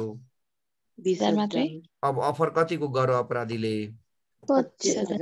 अब मैले के गर्नुपर्छ भने उसलाई मैले 24,000 तँलाई मैले 20,000 मात्रै दिन्छु भनेर भन्नै मिल्दैन, किनभने 20,000 मात्रै भन्ने बित्तिकै उसले फोन काटिहाल्छ। त्यसो भए अब विकल्प के त भन्दाखेरि चाहिँ मैले बजारबाट बेचिरहेको 80,000बाट कति हजार घटाएर अनि उसलाई चाहिँ मसँग भएको 20 मा थपेर उसलाई मैले कति नै बेच्नुपर्छ? 25 हो। अब मलाई भन्नु त उसको अफरले गर्दाखेरि मेरो कति हजार गुम्यो बजारबाट?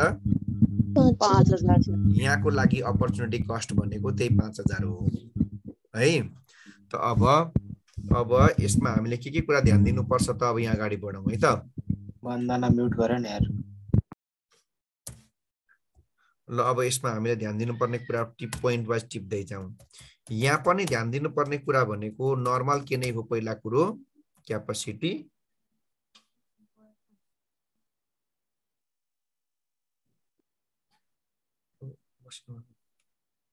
नर्मल क्यापासिटीको केमा चाहियो भन? युनिटमा। अनि फेरि कुरा त्यही हो, आवर्समा के अरे? त्यो छ भने आवर्समा छ भने केमा? युनिटमा लगाए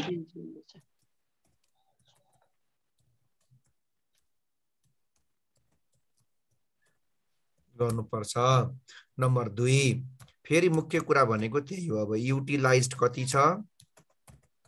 80,000। एन्ड आइडियली भनेको 20,000। ओके। कति क्यापासिटी युटिलाइज छ, कति क्यापासिटी आइडल छ? अब OFFERED अफर्ड गरेको युनिट कति छ एन्ड OFFERED अफर्डको सेलिङ प्राइस कति छ?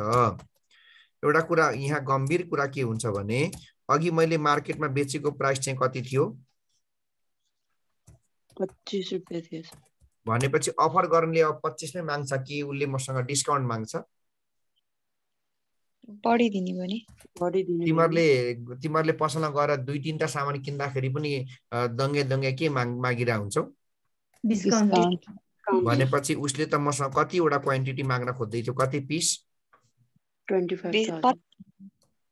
भनेपछि एकैचोटि मसँग 25,000 युनिट किन्ने मान्छेले मलाई डिस्काउन्ट माग्दैन?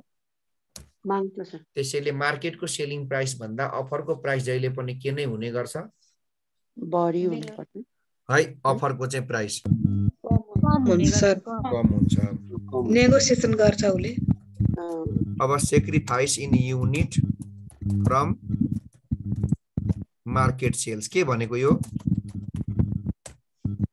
उसको फेरि डिस्टर्ब आइरा। ओ यार म्युट गर न यार। सेक्रिफाइस इन युनिट फ्रम कुन सेल्स अरे भन त? रचना खनालको म्युट गरौँ न है। सेक्रिफाइस इन युनिट फ्रम कहाँको सेल्सबाट अरे? मार्केटको सेल्स भनेको अघि मेरो एक्जाम्पलमा मैले कतिको चाहिँ मार्केटबाट मैले चाहिँ सेक्रिफाइस गर्नु पर्यो? 5,000 हो। त्यस्तो कन्डिसनहरू आउन सक्ने पनि हुन सक्छ। तर अघि मसँग कति स्टकमा बाँकी थियो सामान? 20,000। अनि त्यो 20,000 मधमा मलाई 20,000 को अफर आएको भए फेरि मैले मार्केटबाट सेक्रिफाइस गर्नु पर्थ्यो? पर्ने थिएन। 15,000 आयो भने पनि सेक्रिफाइस गर्नु पर्दैन। तर चाहिँ अफर 21,000 को आउने बित्तिकै पनि मैले 1,000 के गर्नु? सरी हो 21 को आए पनि मैले 1,000 के गर्नुपर्छ? सेक्रिफाइस गर्नुपर्छ। अर्को महत्त्वपूर्ण कुरा मलाई एउटा कुरा भनिदेऊ त, मार्केटमा बेच्नको लागि हामीले के गर्नुपर्छ? अनेक तिर्डम गर्नु पर्यो, विज्ञापन गर्नु पर्यो, सेल्सम्यानलाई कमिसन दिनु पर्यो, अनि त्यसपछि विभिन्न किसिमको चाहिँ स्किमहरू ल्याउनु पर्यो। तर अफरमा एउटा सजिलो के हुन्छ भने अफरको सामानको लागि चाहिँ विज्ञापन गर्नु परेन, अनि त्यो कस्टमर के अरे हाम्रो सेल्सम्यानलाई के पनि दिनु परेन? Commission, salary. हो त एकदम 6 नम्बर पोइन्ट चाहिँ एकदम ध्यान दिने। सेलिङ एक्सपेन्सेस लाइक जस्तो के गर्नु परेन अरे? Advertisement, क्यारिएज, outward. सेल्सम्यानलाई के दिनु परेन? Commission, salary. Salesman commission and OTEH other sales related expenses are sale tax पनि तिर्नु पर्यो नि सर पर्यो त्यो त अर्कै कुरा भयो सेलिङ एक्सपेन्सेस चाहिँ are not to be PAID are not to be paid for के अरे paid for OFFERED offered UNITS units म बाइक एकजनाले पनि सरर बुझेन जति युनिट बराबरको अफर आएको हुन्छ त्यति बराबरलाई हामीले विज्ञापन क्यारिएज सेल्सम्यानको कमिसन अदर बिक्री वितरणसँग सम्बन्धित कुनै पनि खर्च चाहिँ तिर्नु पर्दैन किनकि अफर गर्नेले सिधै आउँछ अनि सामान लिएर के गर्छ जान्छ ठीक छ अनि त्यस्तै गरी तर एउटा दुर्घटना के हुन्छ यसमा भने सुन एउटा चाहिँ यसको ब्याड पक्ष भनेको चाहिँ त्यो तिमीहरुले होटलतिर कहिलेकाहीँ जाँदाखेरि यसो खानेकुरा खाइसकेर मुख पुस्ने बेलामा टिस्यु पेपर देख्छौ त्यसमा त्यो टिस्यु पेपरमा त्यही होटलको के लेखेको हुन्छ नाम हुन्छ कहिलेकाहीँ डट पेन उदी कहिलेकाहीँ के हामीलाई पाउने के सामानहरु गिफ्टहरुमा पनि त्यो कम्पनीको के हो पानीको बोतल त यसको मतलब के भने जसले अफर गर्छ उले के भन्दो रहेछ फ्याक्ट्रीलाई कि त्यो बाहिर लेबलमा वा कतैपट्टि चाहिँ मेरो कम्पनीको नाम वा छाप राख्दै भन्दै रहेछ हैन के हो हजुर त्यसो भए एउटा कुरा के याद गर्नु पर्यो ADDITIONL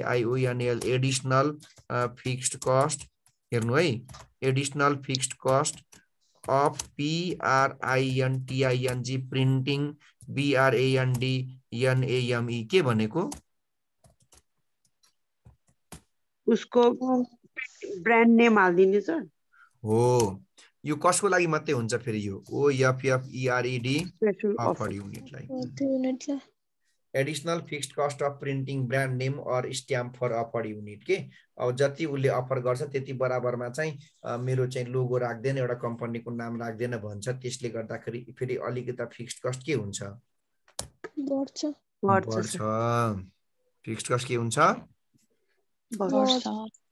बढ्छ अब अरु भनेको त टेन्टेटिभ यसमा अब त्यही अब अपर्चुनिटी कस्ट भनेको अघि पनि आएको त्यो त्यही कुरा भइगयो त्यो सेक्रिफाइसको कुरा भइगयो अपर्चुनिटी कस्ट DUE तपाईको चाहिँ OFFERE केले गर्दाखेरि अफरले गर्दा र अब अघि हामीले के को स्टेटमेन्ट बनाएको थियौ मेक र बाईमा डिफरेन्शियल कस्ट स्टेटमेन्ट भनेपछि यहाँ चाहिँ तपाईले डिफरेन्शियल इन्कम स्टेटमेन्ट बनाउनु पर्छ के स्टेटमेन्ट रे इन्कम स्टेटमेन्ट किन बनाउने भन्दा सुन्नु तपाईले अब एकचोटी बिना अफरको इन्कम हेर्नु पर्छ विदाउट अफरको अर्को चोटी तपाईले विथ अफरको हेर्नु पर्छ दुईटैलाई आपसमा के गर्नु पर्छ कम्पेयर अनि तपाईको अफर लिएपछि इन्कम बढ्यो भने के गर्ने अफरलाई एक्सेप्ट गर्ने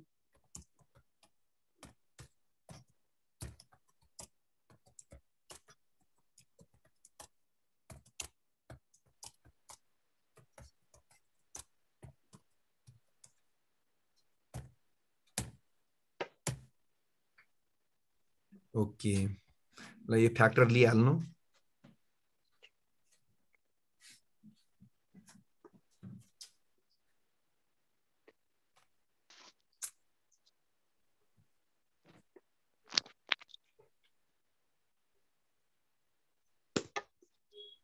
थोरै माथि सार्नु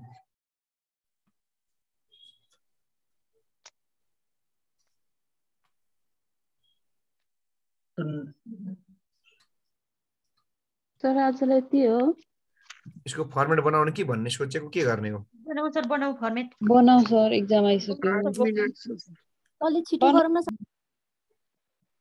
एउटा हिसाब गरौँ न सर हिसाब चाहिँ नगरौँ फर्मेट चाहिँ बनाऊ इन्सर्ट लास्टमा लिनु सर ओ 11 बजेसम्म पढाउँछ र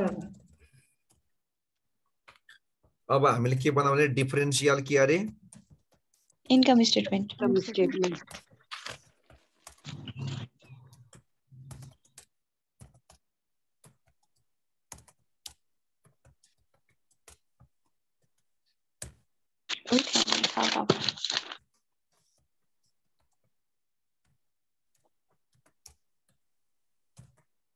पार्टिकुलर्स यहाँ चाहिँ के फर्स्टमा चाहिँ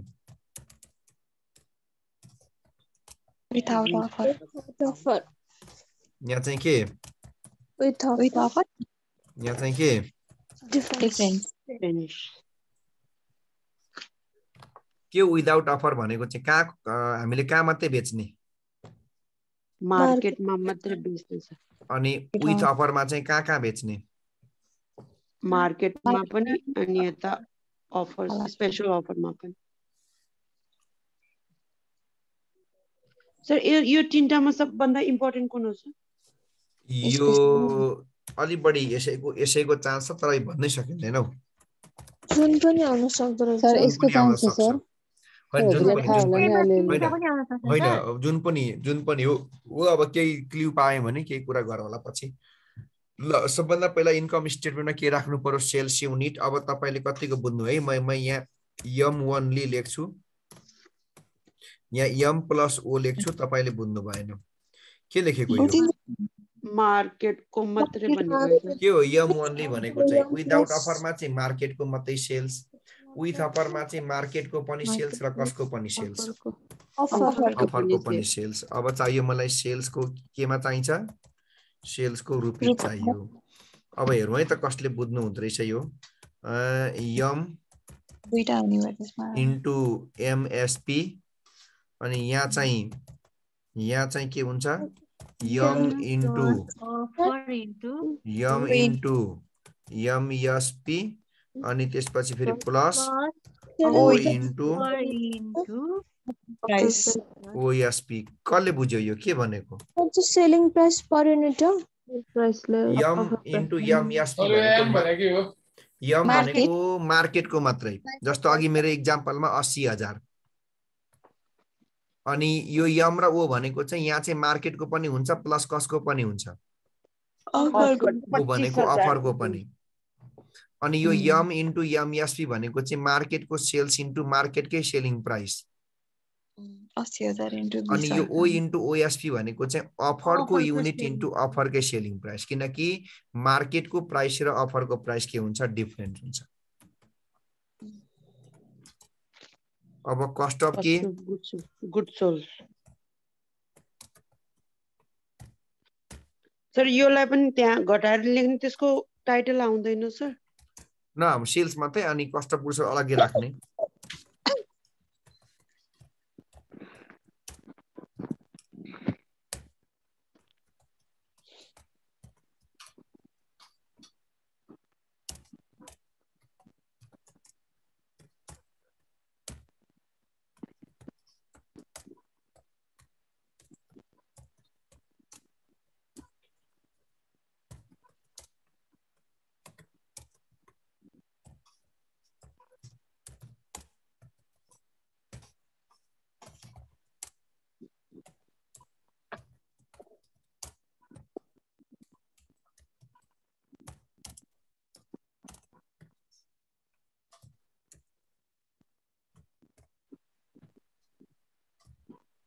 यो सबैलाई युनिटले के गर्दै जाने अब मल्टिप्लाई गर्दै जाने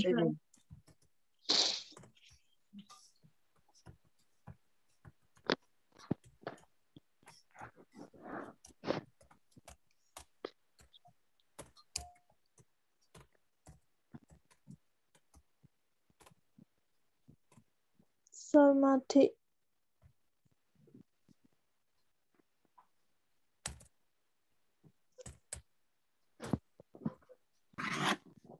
अनि त्यसपछि अब कस्ट अफ गुड्स लायो है अब कस्ट अफ गुड्स तपाईले अब सेल्सबाट cost of goods घटाइसकेपछि gross profit contribution के निकाल्ने मार्जिन अब यहाँबाट घटाउनु पर्छ तपाईले सेलिङ र डिस्ट्रिब्युसन एक्सपेन्सेस के घटाउने रे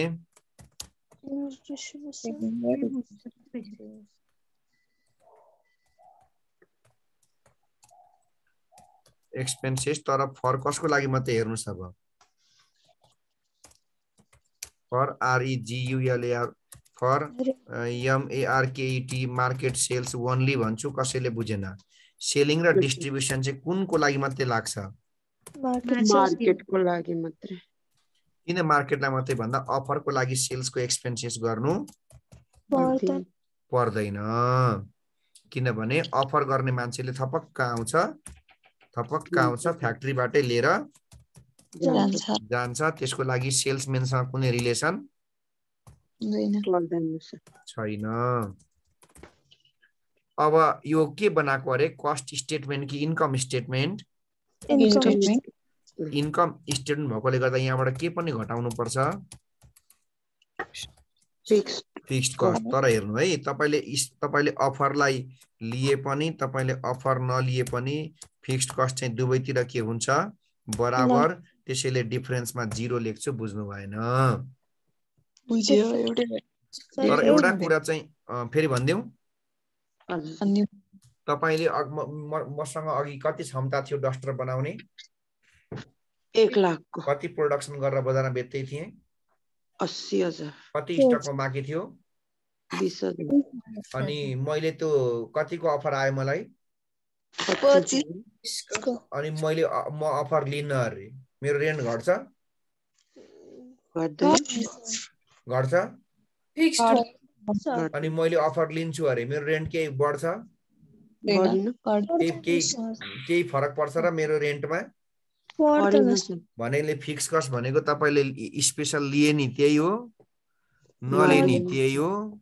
अनि दुईटै यहाँ पनि 100 लिए नि 100 नलिए नि 100 अनि यता के भए? 0। त्यही भएको त हो नि।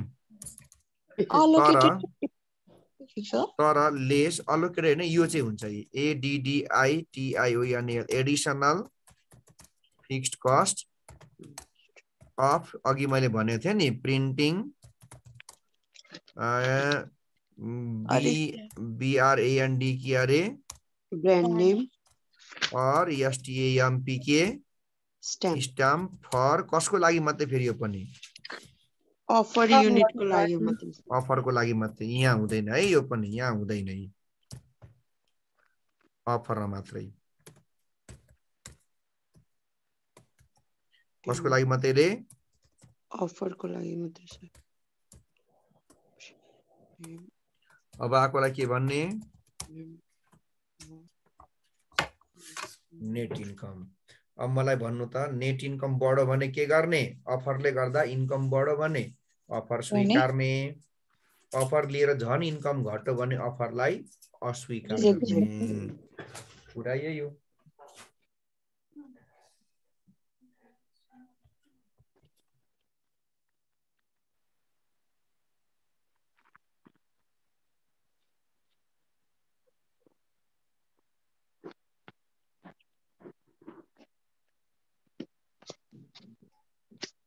अघिल्लाको त्यहाँ झुन्डाको छ कि त्यहाँ छ कि पहिलो पाइन्ट पर्छ। सक्यो? सक्यो सर। भोलि शुक्रबार शनिबार पर्सि प्राण छोड्ने कक्षा नछोड्ने, छोड्नु मिल्ने चिज छोड्ने, कक्षा नछोड्ने। प्राण छोडेपछि त कक्षामै आएन नि सर। शनिबार भयो भने कति बजे हुन्छ? आज भन्नु त बिजी भइगयो नि, आज भन्नै मिल्दैन भने भोलि नै भन्छु। बिहानदेखि बेलुकासम्म बाहिरै हुने जस्तो छाटकाट देखिरहेछ। होइन, शनिबार छुट्यो भने त बर्बाद हुन्छ, शनिबार त छुट्टाउनै हुँदैन। यसपटक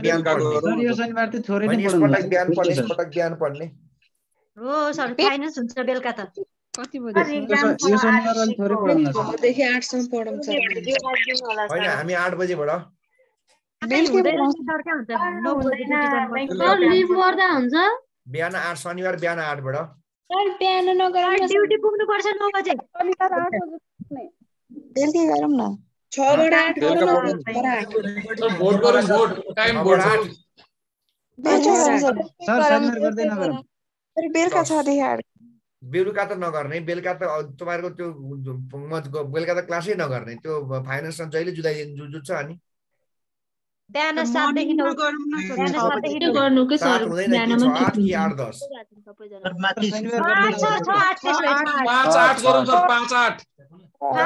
शनिबार बिहान 6-8 भयो है। Done sir. 5-8 शनिबार त भ्याउनै पर्छ, कोर्सै सकिँदैन नि त नि। नभ्याउनेले रेकर्डेड क्लास लिए भएको नि किन? रेकर्डेड पढ्ने भए